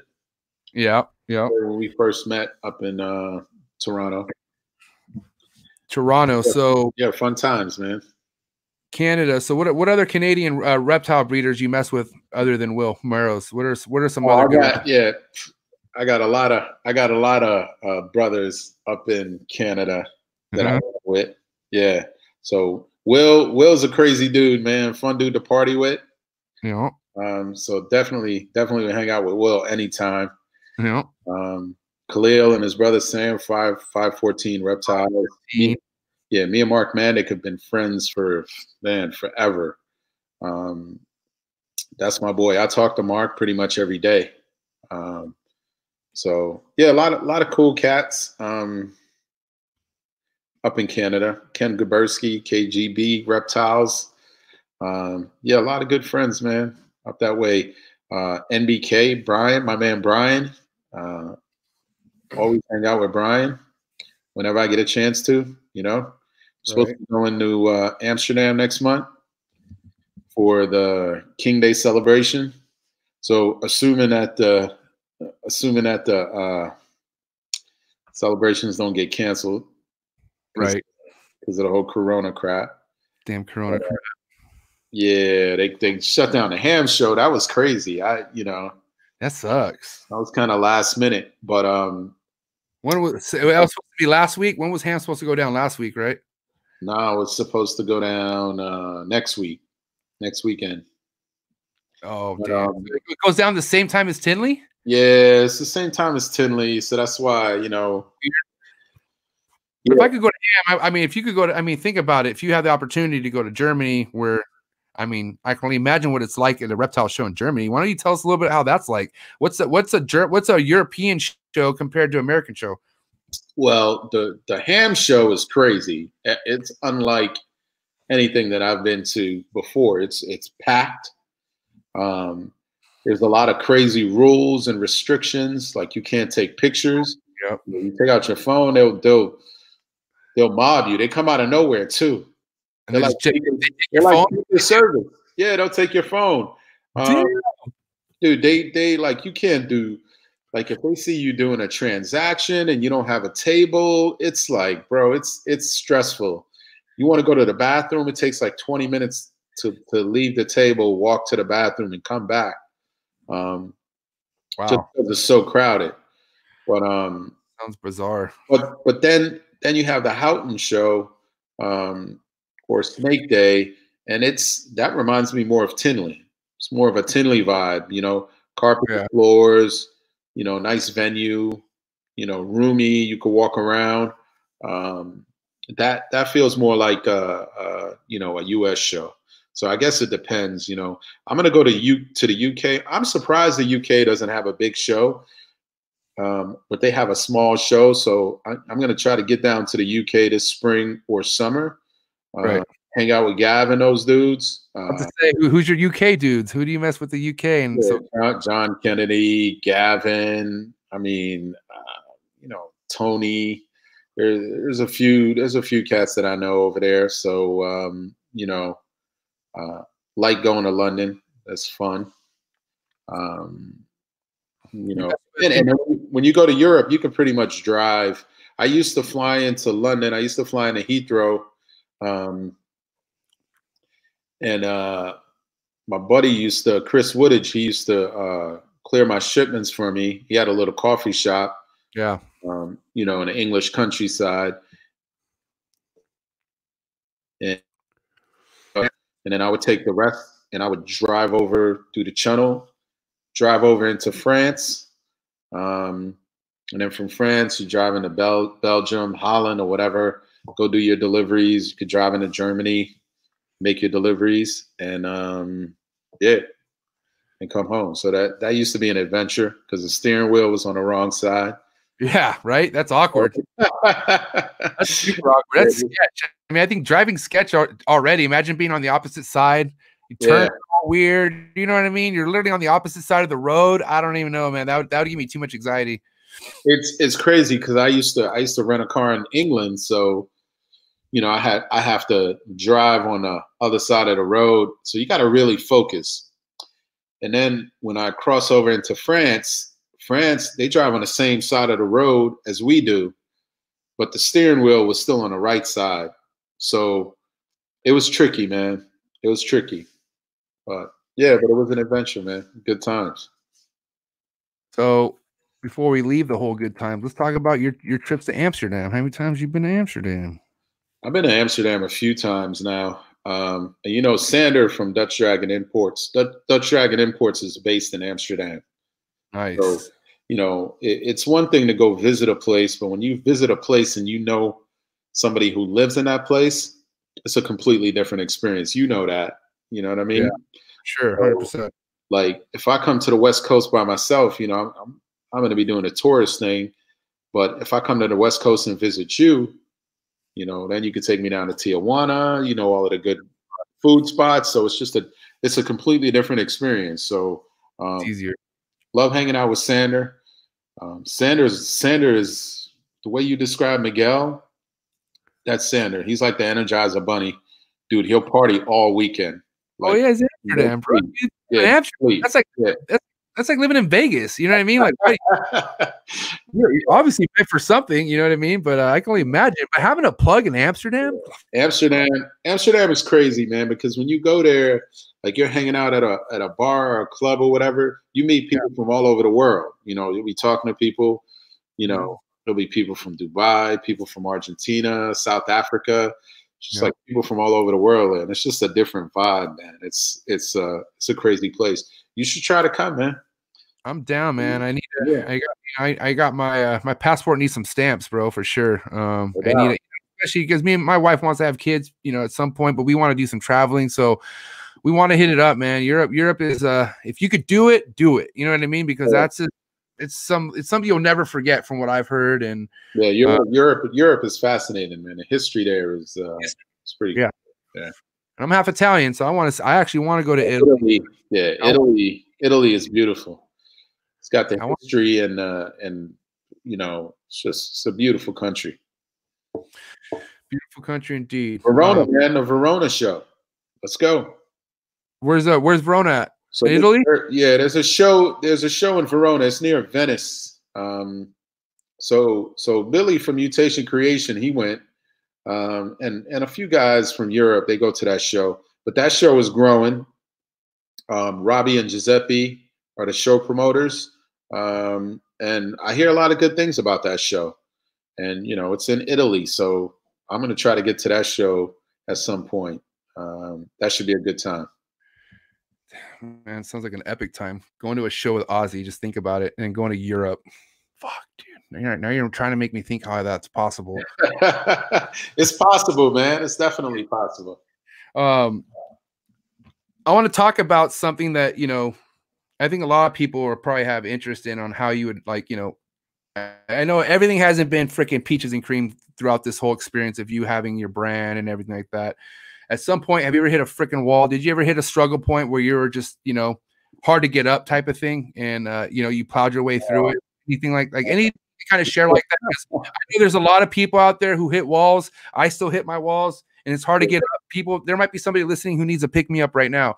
So, A, what did you do to overcome that? And B, what is your advice for somebody who's going through some shit right now, but is all about the game and want to keep going? So you got to focus on solutions. You can't focus on a problem. You're gonna hit problems. I had a lot of situations where I had to make a lot of sacrifices to keep my collection. I'm in New Jersey, bought a house in Pennsylvania. I was there maybe, I don't know, like 4 or 5 months, and my girl got pregnant with my first kid. So I kind of had to uproot myself, move out of the house that I just bought, move back to Maryland so that I could be there when my daughter was born. Then I had to find a place to rent for my snakes because I didn't have a place. I didn't have a house. You know, I just bought this house and I didn't have a house to move my snakes. So I had to rent this place in Baltimore, and I was living in Frederick, like 50 miles away. So I had my snakes like in this, it was like an office building. It's like a storage room in the bottom of an office building. And the landlord at the time, he was crazy cool. He was an Italian dude. And he was crazy cool. He was cool with the snakes or whatever. But while I was there, he sold the building. And then the new landlords, they were not cool with the snakes. So I was in a situation where I was looking at potentially getting rid of my snakes. And I basically went to these guys and I just pleaded with them. And they told me I had to get rid of my boas. They said, you can keep the small ones, but you got to get rid of the big ones. So it was at that time I had to get rid of my boa collection. So it was hard, man. I was working full time. I would go to work. I would get off of work because I was working in Baltimore. I would drive to the facility, work till like 9 p.m. at night, and then drive home, get home at like, 9:45. So it was a struggle. And then my daughter was born, newborn baby, same thing. Like it was no joke. So again, are you willing to make sacrifices? Are you willing to focus on trying to find a solution? Yeah. And do what you got to do to keep it moving forward. I'm glad I did. So worth it. Yeah. Literally has changed my life and, put me in a position where, I could provide for my family and, leave a legacy behind when I do pass. So, yeah, man, that's what it's all about. And not only that, no, you're just leaving so much motivation for people who are coming into this hobby, people who've been following this hobby. So as much as Ozzy is not as active on social media, just the stuff he posts and the people we've been following him is enough inspiration for people to be wanting to fuck with Ozzy, man. So like, look, at the end of the day, if you're not all about putting yourself out there, you don't really want to be known to be putting out there, you don't have to be active on social media. It's to each their own, man. You don't, just because a lot of people are doing it, it doesn't necessarily mean it comes with snake breeding. Okay. Yep. It's really up to you. Because Ozzy's not the only one. Who else is out there? Okay. Mershon Morphs, Mershon, Shelby. Yeah, I know Shelby. Me and Shelby go way back, man. I met Shelby, like Shelby was in the hobby, then he got out and he got back in. But I remember Shelby from way back. He used to come to Hamburg and Shelby's another individual who, from what I understand, he lets his post do all the talking for him, man. Like the stuff that he's posting, it's like, man, like that's what got my attention to wanting to follow him. I didn't get his attention from a YouTube tag or some sort of collab that I saw. It was just based off the stuff he was posting. It was that impact. There's so many guys that people don't know that produce like some really, really nice stuff. There's a lot of low-key guys that produce a lot of really nice stuff. They keep what they want and they wholesale, get rid of the rest. There's a lot of different ways you could approach it. Again, you gotta, you can't, come into the hobby and say you're gonna be like this person or that person. You have to be yourself. Stay true to yourself. Do you, and if you're passionate and you put in the time, it's gonna pay off, as long as you're smart with what you're breeding, what you're producing, it'll pay off big dividends. You know what I mean? If I was charming and handsome like Jordan and Miguel and those guys, maybe I'll be out there putting myself out there. Whoa! What did Jordan pay? Hold on! I want to know what the cut was. I want to know what the cut was for Jordan to pay you to say he was handsome or good looking. I know that fool's sitting on some good coin right now, so he probably gave you some sick ass snake. Jordan ain't that bad looking. He all right. You want to talk about good looking people? 514 Reptiles is in the house. Another Canadian homie. Yep. What's up, bro? Yeah. He was so that emoji that you put in a post. Yeah. My man Cedric up in Canada. He's setting up this website with all these snake breeders, and we're gonna be selling T-shirts on that website. It's kind of like with that emoji. Yeah, with all of the emojis. Have you seen the one? Have you seen like Will's emoji? And I think I haven't. Brian Cusco's doing it. There's a bunch of guys that are doing it, and they're just making these funny emojis, and they're gonna be putting them on T-shirts. So Khalil was clowning me because he told me I sent him the emoji, and he was like, dude, why do you look white?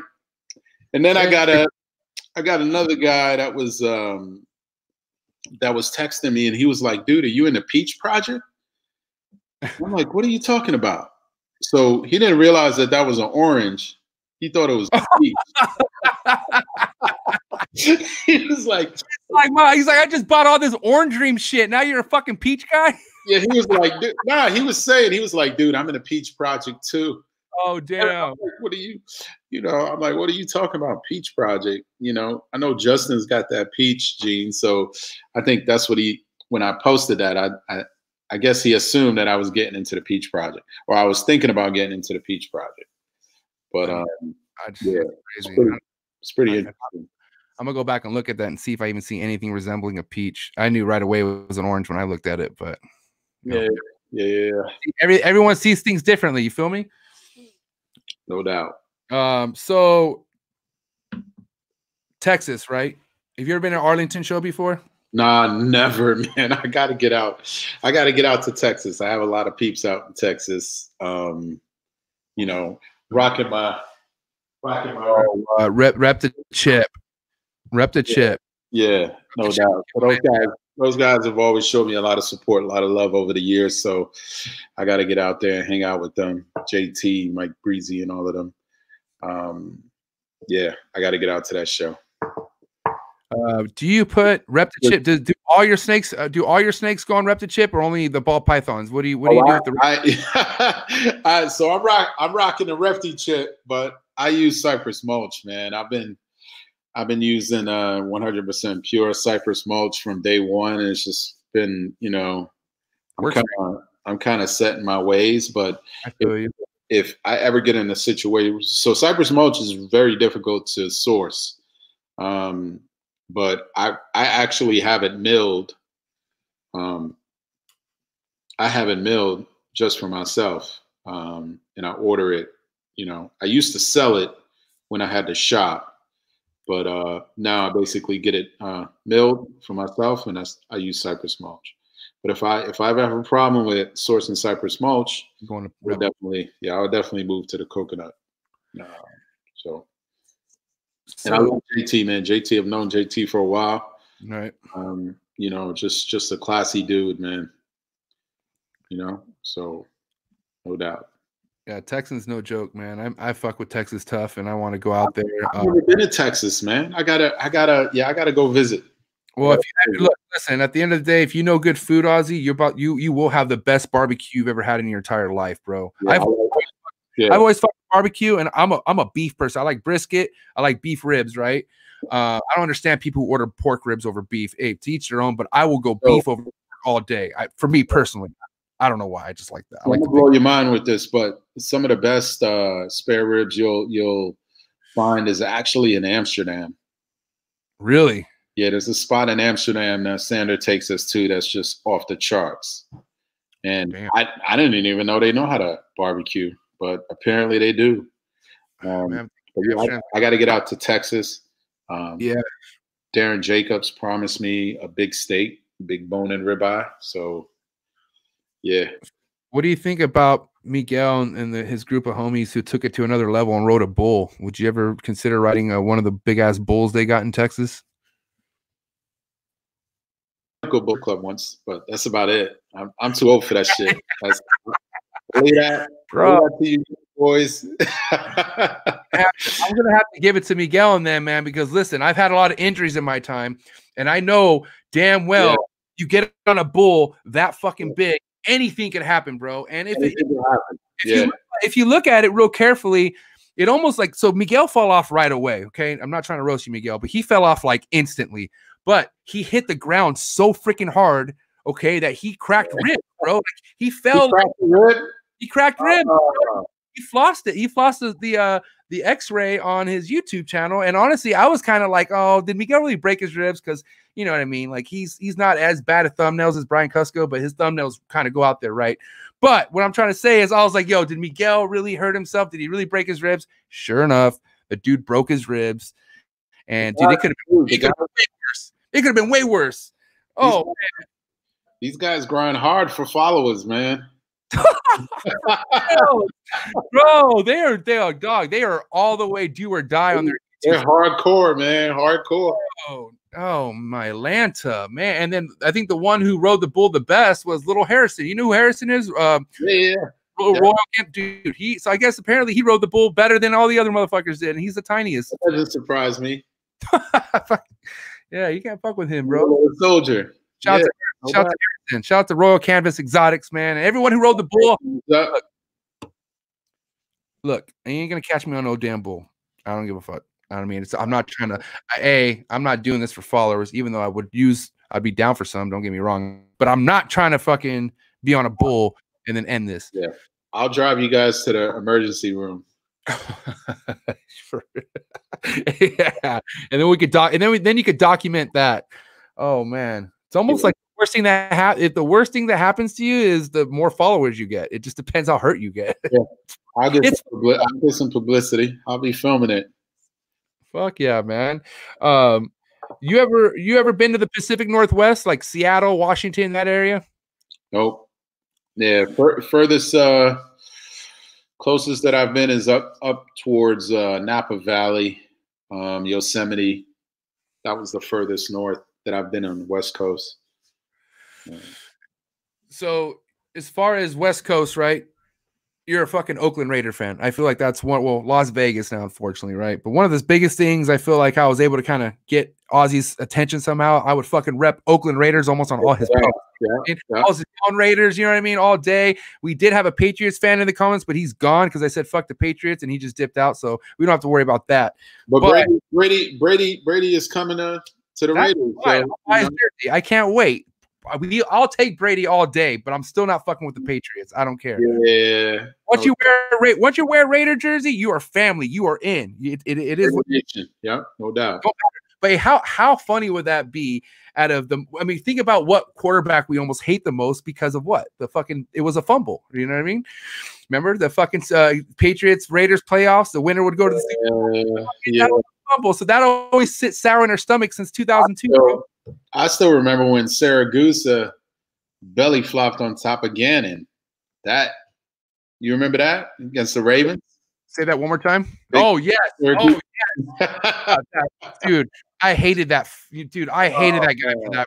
I just knew we were going to the Super Bowl that year. What a piece of work for doing that, bro. I remember my dad was pretty pissed when that happened. Yeah. He literally it was like a WWF, like a straight summer, like, boom. And that's a big dude. He's a big dude, bro. So man. Anyway, shout out to the Raiders. Me and Ozzy are gonna try to go to a Las Vegas Raider game here pretty soon. Which actually I got access to tickets. So check this out. The guy, my physical therapist, bought season tickets, but just to sell, only just to sell. Like he's not even going to the game. Okay. Yeah. So he's like, yo, let me know what game you want to go to. He has 3 tickets. So it is a possibility we could go to a Las Vegas Raider game this year, bro. Yo, yeah, I'm in. I'm coming. I'm coming. Oh. So yeah. We'll get tickets one way or the other. Either way, we'll make it happen, bro. And if it's Vegas, we'll have to invite Miguel. Miguel has all the Vegas plugs, bro. His brother is a Raider fan. So yeah, his brother's a Raider fan, and I don't think Miguel watches football. He's more of a soccer fan. Oh no, wait! He's a Dallas Cowgirl fan. My bad. Oh man, my fault. I forgot. He likes JV football. I totally forgot. Just kidding. Shit, I was gonna ask you something. My fucking mind just went blank right now after roasting Miguel's team. So real quick, who's somebody that you're, somebody you came up in the game with, right? But a lot of people come and go, right? How big's your circle now, man? Who are people that you still talk to? Some people you even share projects with, maybe collab with. Do you do any of that kind of stuff? Or who, what I mean? People you tell your ingredients to, something like that, like a right hand homie you trust? Yeah, I'll talk to anybody about my projects. I don't do top secret. I got so much going on. It really doesn't matter. I may tell you one project, and you could get on board and try to chase that project too. But I have so many projects going on. I'm really not top secret, man. I'm not really competing with anybody. I'm just trying to challenge myself and always trying to push myself to take it to the next level and stay consistent. And again, I'm having a blast, man. So I don't do top secret, but I talk to Mark Mandick pretty much every day. I talk to some of the other cats up in Canada, about the projects. Me and Will actually talk about a lot of projects. We're working on some similar projects. And he has that chaos gene. I think I may have that gene too. So we kind of you know, share information on that project, and we're also gonna swap out some animals too, just to, you know, collaborate on that project. But you know, I stay in touch with Justin. You know, me and Justin talk from time to time. You know, I like to get, you know, feedback from him sometimes on certain projects, Right. and vice versa. You know, I buy stuff from him, he buys stuff from me. So yeah, man, it's I've helped out a lot of guys in the industry over the years. You know, some are appreciative, some are, you know, some are kind of shady. You know, but it's all good. I'll help out anybody. Yeah, it just comes you know, with it. yeah. So What are you gonna do? It's about what you do with it. You know, you don't have to. You know, you could easily weed out people that have no effect on what you're trying to do, or if they're trying to hold you back. You know. yeah, I talked to Daniel from Constriction Addiction time to time. Yeah, You know, sick. Shelby. You know, any of those cats, man. They, you know, they may reach out to me. You know, so it's all good. You know. I want to touch up on this real quick, just because I just want to have your insight on it. You brought up Justin. I'm not going to get into detail, but I've been following Justin for quite a while. You know, since I started. I'd be considering somebody who I like how you are to me. I see Justin. Then recently, about a month or so, I felt like he was getting some static, man, and from like a well-known breeder too. Like this wasn't a noob or anything, but I'm not gonna say the names. But this dude was giving him heat because the way he was pricing certain morphs. And like I'm talking about, like you could tell this guy was really in his feelings, and it's something that threw me off because I didn't think this guy had feelings like that. And all of a sudden, he's all up in his feelings and making crazy posts. But like, I mean, is that really something? I mean, what's your input on that? I mean, is that something someone should get upset about, or I mean, what do you think? I've seen it all over the years, man. You know, I've seen it all, and you know, you see people price stuff, you know, and it, you know, like if you're selling snakes for $2,500, and you know, and they're selling pretty good at $2,500, and then you see somebody post it for $700 or $800, it kind of pisses you off. But you know, I don't think it's ever good to go public with, you know, with stuff like that. I just, you know, I don't think any good comes from it. Right. As far as Justin goes, Justin's producing a lot of stuff. He's producing a lot of cool stuff. Yeah. I would imagine that he's going to try to get top dollar for his product. It's not easy. I know from personal experience, when you're trying to price stuff, it's a little tricky trying to figure out where to price something. So, you know, it's unfortunate. You know, it's unfortunate when that happens. You know, sometimes you price something a certain way, and they disagree with the price. It's too low, it's too high, whatever. That's just, you know, it's part of the game. There's no specific rule book that you can follow. You know, you just have to make a judgment call. You go in morph market, try to figure out what stuff is selling for, and then you price it accordingly. I think the last thing you should do is take things personal too. You know what I mean?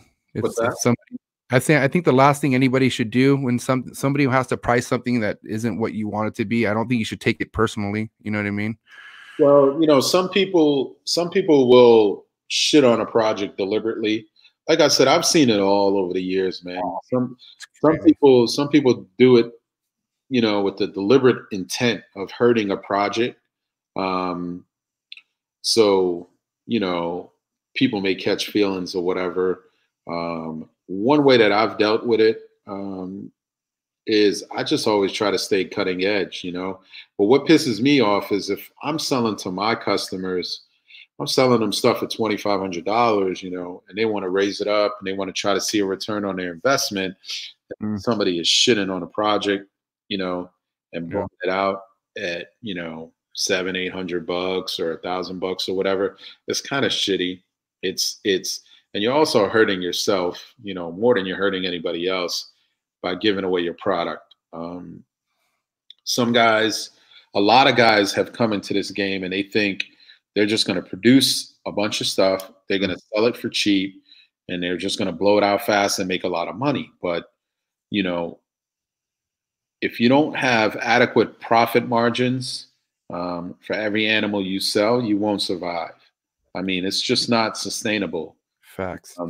So it's better to produce a smaller number of animals and focus on selling higher end animals, you know, more like a boutique breeder where your profit margins are much higher, rather than producing, you know, 1,000 animals and blowing them out for cheap. Me personally, I think that's not a sustainable business model in this game. And, you know, a lot of guys have tried it over the years. They usually come, they do some damage, but after 2 or 3 years, they're gone. Yep. So, they're relevant. Yeah. So, yeah, it is what it is, man.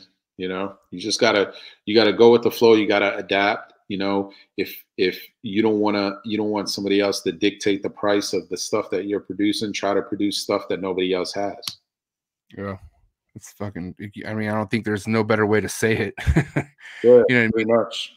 It's just what Ozzy's trying to say. If you're in here to do mass production, to sell for cheap, just understand what your future is going to look like. You know what I mean? More than likely, even if you last longer than 3 years, you're probably going to have a miserable 3 years. I don't think you're really going to be enjoying it. So start living, you know. The other thing too is, you know, you don't know what a person's personal situation is. Maybe they have an emergency. I don't know, you know, so who knows? Somebody, you know, pricing something, I don't take it personal. The only time I really take it personal is if you know, I get a sense that some of these cats are just doing it deliberately because they don't like this person or they don't like that person. They're pretty much shitting on a hobby. And then I kind of take that personal, you know, but you'll never see me publicly attacking people though. So I just try to keep it classy. I think you're right, because the ones who are out there trying to, you know, demolish and, you know, deteriorate things, they make it obvious. Like, you could tell this person has no good intent of, you know, making a name last longer than, you know, whatever they're trying to make it last for. So, and that's a good thing about nowadays, man. These motherfuckers are so easy to pin out and be like, look, that's obviously somebody who's obviously I don't want to follow, and probably I'm going to block. You know what I mean? And that goes down to, like, if you see something you don't like seeing, fucking block the person. Gone, done. And then you go on with your day. You don't have to worry about, you know, even having something that, you know what I mean? I don't know. All right, Ozzy, I got some hot seat questions for you, but before we get into there, I got one more question I want to know on the business side of things. You have a rodent business, is that right? Yeah, I started a rodent business, and I just acquired a second facility. Whoa. Right next door to the first one. So working on getting that place up and running. Again, rodent itself completely separate from the snakes because there's shortages everywhere, all across the country, up in Canada. You know, there's ball python breeders who are paying $4 for, you know, a crawler rat. Yeah, nuts.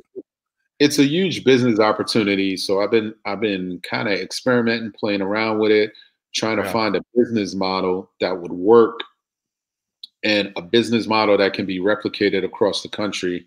I would love to put 20, 30, 40 facilities up. And what I'm trying to do is I'm trying to set up the facilities and then find owner operators.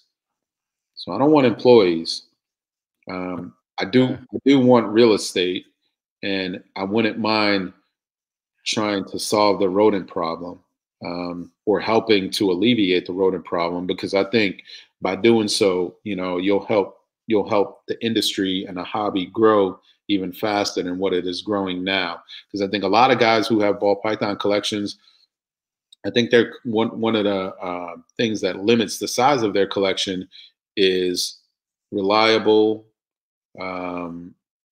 source of healthy, reasonably priced rodents. So playing around with that.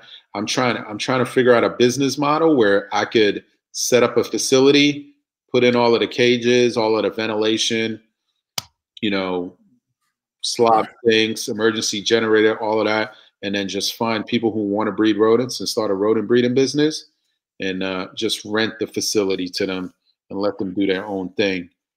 Give them guidance on how to set up their business entity.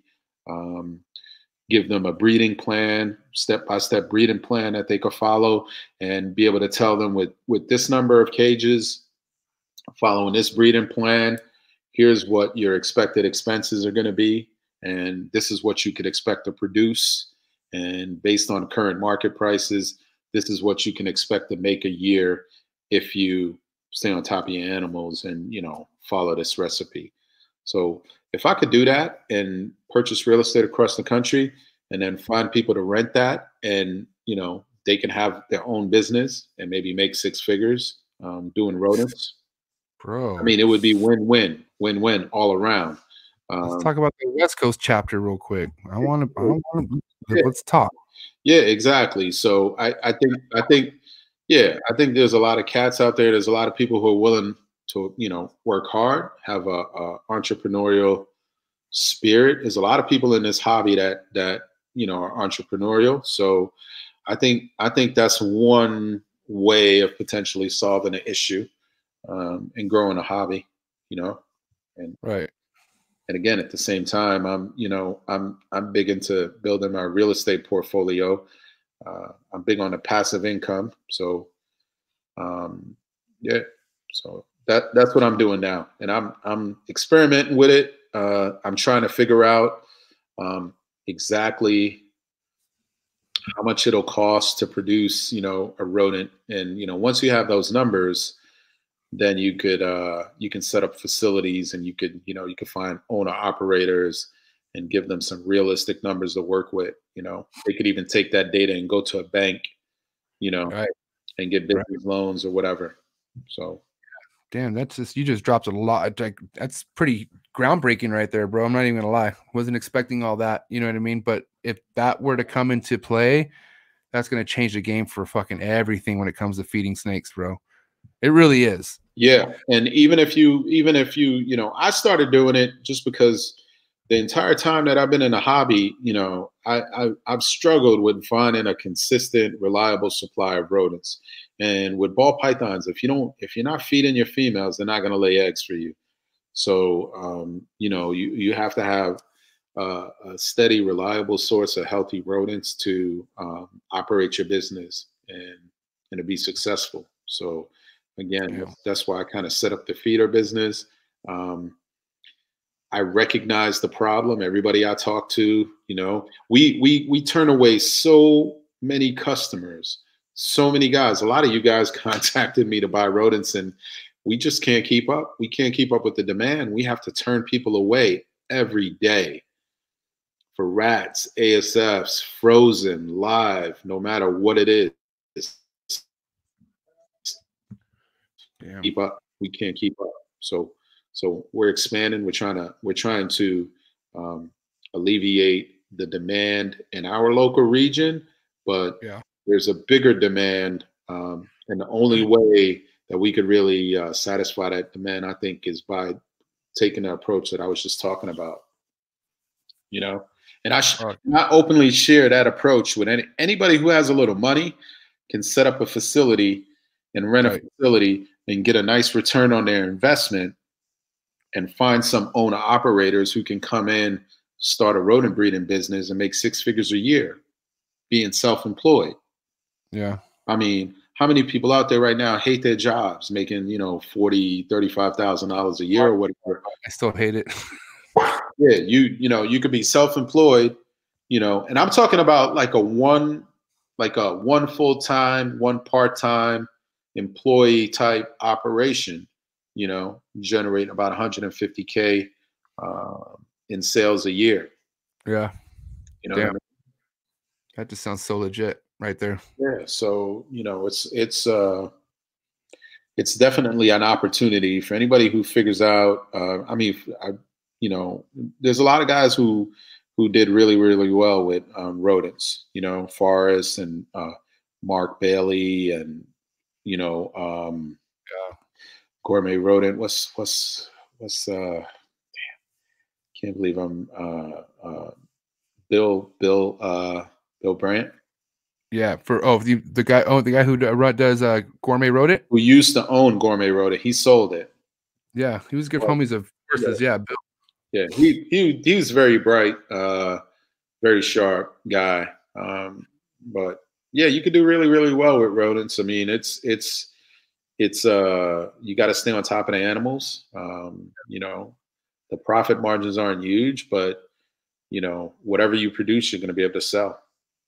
Even ARS started out doing rodents. Right. You know, so Freedom Breeder, they used to do rodents, I believe, back in the day. I think that's how they got into the cage building business.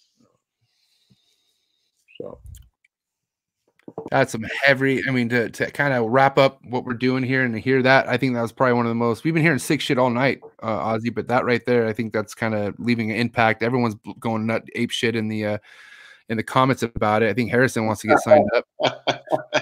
and here's the thing: if you have like a ball python collection or whatever, and you already have that business, and then you set up the feeder business, the benefit or the profit margins are really going to be in your snake production. You know, getting your ball pythons to breed a year or 2 years earlier than they normally would, because you have a reliable source and a steady source of rats, is going to generate a lot more profit than what you would make with the rats.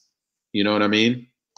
So for me, I could break even with my rodent business. I don't have to make a penny. I could even lose some money, but by having access to those rodents, my snake collection is going to boom. My production is going to be a lot higher. You know, my success rate, my clutch sizes, you know, so the real, you know, benefit for me financially is going to be with my snakes. So again, if somebody, you know, if somebody takes one of those facilities and rent one of those facilities, and, you know, have a rodent business on the side on top of their snake business, and maybe they have their full-time job too, I mean, you can do really, really well. There you go, man. That's free knowledge right there. You can be like Miguel. I don't know, man. I don't know, man. Miguel's kind of his own dude. You could try to be like Miguel, but it's got the lowrider, fucking Chevy, fucking dude. Oh man, I can't even explain. But that's some sick ass knowledge right there. Hope you guys are all stoked to hear what Oz just dropped for you. Definitely some exclusive stuff. So I'm stoked on that, man. I got some hot seat questions to wrap everything up. What do you think about that, Oz? You cool with that? Yep. All right. So this is just like a preferred, like what route would you take type of thing, and then we'll get into some word association. Okay. So you ready? Yep. All right. So frozen thought or live? Live. A cutter or no cut? I cut. We got. Okay, he cuts. He said cut. You a big flex. All right. So hang on a second. Okay, if I had 10 snakes, I'd probably do frozen thawed. With my collection, I'm gonna do live. As far as egg cutting go, I cut after the first snake pips, or if it exceeds 60 days. So I'm not one of those cats that are cutting at 45 days, you know, creating a bloody mess because I can't wait or I'm impatient. So when the first snake pips, I cut the rest of the eggs, because sometimes a snake, for whatever reason, I've had hatchlings that didn't even have an egg tube. So if they cut out of the egg, they can suffocate and die inside of the egg. So that's why after the first snake pips, I cut the rest of the eggs. Or if it's like, you know, 62 days and I'm not seeing anybody pip, you know, or 60 days, I'll cut the eggs. But I'm not a big fan of cutting real early. So there it is. He cuts as appropriately when he needs to. Yeah. All right. Big flexing or no flexing? Flexing? I'm not. What do you mean? Flexing, bro. You a flexor or not flexor? Do you flex or not? Flex in what way? Like how so? I mean, what? I mean, basically, you're a flexor. Everything you're showing, like, you know, it's like to show off what you're flexing. It's a term, you know, flexing. Oh, so showing off what you got. Like yeah, flex. Right, well, right. As far as the animals go, yeah, yo, I flex. I flex time, but I don't flex to boast. Well, maybe sometimes I'm boasting, but really, I do post a lot of stuff because I love to create excitement and I love to see the hobby grow. And if somebody's feeling discouraged or maybe they're not so motivated, they're working on a project, they don't know how it's going to look. I like getting people pumped up, creating some excitement. So that's what I'm all about. All right, that's facts right there. Flex. All right. If you were to own a team, would you own a baseball team or a football team? Football, bro. All right, man, that'll be the dream. Now the dream. All right, I was just gonna own a football team one day. All right, man. All right, so steak or calamari? Steak. 100%. Van Halen or Sammy Hagar? Who? Nah. I thought you were gonna do me like JP did. That's with you, Sammy Hagar, man. All right, here's an important one, man. You're from New York, all right? Jay-Z or Nas? Jay-Z. Ooh, I love Nas, man, but we'll talk later. Hey, prolific with it, man. Do you remember that pay-per-view event where they were supposed to freestyle each other? Like this is like 2001 or 2002. Oh yeah, I think so. Yeah. He got murdered. Jay-Z murdered him, by the way. Yep. Anyways, I don't want to talk about it. All right, so West Coast rap or East Coast rap? I think I know what you're gonna say. Bro, I'm from Brooklyn, so you know, but it's you know what, man, it's hard, man. One of my favorite albums is Chronic 2000, you know, that was legendary, bro. Yeah. Every song on that album is a hit. It's still a hit. Yeah. When I was DJing, bro, anytime I would drop any song on that album, it created heads. It was like, what? Like, it's so that very true right there, what you just said. Yeah. So all right. So let's do a little word association. First thing to come to mind when I say this word, okay? Milk. Oreos. Cocoa. Puffs. Damn. Stuck shed. Stuck shed. God damn. I don't know what comes to mind with that, man. Soak. Cypress mulch. Cypress mulch. All right. Instagram trolls. Block. All right. Instagram or Facebook? I like IG. All day. I feel like IG is the more positive route. Yeah. I feel like there's some, you know, honestly, the more I feel like the more OGs, established people in the reptile hobby are more on Facebook, but for people who want to kind of get out there, meet people and really get their stuff noticed, I think Instagram is the way to go. 100%. I don't like all of the drama, man. All of the politics and it's heavy. All of the hate and all that shit on Facebook. I don't do it, man. There's a lot of negativity on Facebook. You know, sharing photos, you know, cool animals or whatever, you know, pretty women, whatever. Right. So for me, it's more positive. 100%. Now we're going to sign off, Ozzy, but before we sign off, what do you have to say to all your followers, all your supporters, all the people? I mean, I don't know if you have haters, but if you aren't doing something right, then there has to be haters out there. But everyone who fucks with you, everyone who follows you, what do you got to say to them, man? Yeah, honestly, heart, thank you. I appreciate all of the support over the years. Ozzy Boids would not be possible if it wasn't for you guys that, you know, post encouraging comments, buy animals from me, or, you know, or inspire me too. You know, guys like P. Call and Kevin and all those guys. If it wasn't for you guys, I probably would have never got into the hobby. So again, Reptile Nation, nothing but love. I respect this hobby, love the community. You know, keep it positive and do your thing. There it is from the man himself, Ozzy fucking Boids. I appreciate your time, man. I appreciate you messing with me, man, and giving me your time of day. I could tell you right now, bro, you're killing it, bro. You've been killing it, and you're like a silent assassin, but you know your work's not silent. It's out there, bro. It's loud as fuck, and You got everyone backing you up, bro. I'm telling you right now, a lot of people are Team Ozzy, bro, and you're killing it, man. So keep doing it, man. Appreciate that. Appreciate the love, and I'm gonna come out to the West Coast, man. We got to hang out. Dog, I got you, bro. Just give me all I need is one full day and half of a night, and we will cover most of everything, and we'll have a lot to talk about after that, bro. But you have a wonderful night, man. We'll be in touch, Ozzy. Ladies and gentlemen, Ozzy Boids. Take care, everybody. All right, I'll see you. Holy shit. Fucking Ozzy, man. Amazing. Amazing. Shout out to everyone who tuned in, everyone in the comments. You guys were great. I appreciate everyone who was a part of this. Before you leave, please don't forget to like or dislike. Do something. Don't just be a ghost watcher. Subscribe to the channel. Yeah, man. Ozzy Boids, man. My mind's blown. Guys is full of knowledge. His experience, having to hear his story from how he came up out of New York, 21 years old, with nothing. Okay, the guy said he had freaking his clothes in a damn trash bag, man. Humble as fuck. Probably one of the most humble guys I've ever met. And I think that's the key, man. Just be humble. That's why I love bringing these people on. I'm learning so much off each person I'm bringing on to the show, because I want to be better so much. Like, I'm all about becoming a better person, becoming a better breeder. Becoming a better person for the community, trying to do what I can, man, because like I'm starting to learn, how big and close everybody is. I'm not going to end this on a sad note, but we all know who we lost recently.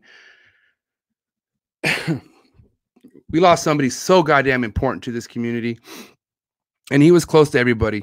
He always gave a lot of people the time of day. A lot of you know who you are that had some sort of relationship with Forrest, but we're going to talk more on that. I just want to let you know, guys, life is short. Love everyone around you. You know what I mean? Don't worry about petty stuff. Just keep moving with your life. Find out what makes you happy and stick to that, man. But link to the description below for Unfiltered Reptiles podcast. Me and Steven will be back in the mix. He would want it that way. So we're not going anywhere, guys. Don't worry. Educational pieces still coming your way on the Unfiltered Reptiles podcast. And of course, we still got the trap sessions with MJ here. So, more of the, real MJ type thing versus the educational version, even though there's no educational version of me. But anyways, guys, have a good night. Thanks for tuning in. Next week is going to be dope. So don't forget, I'm bringing on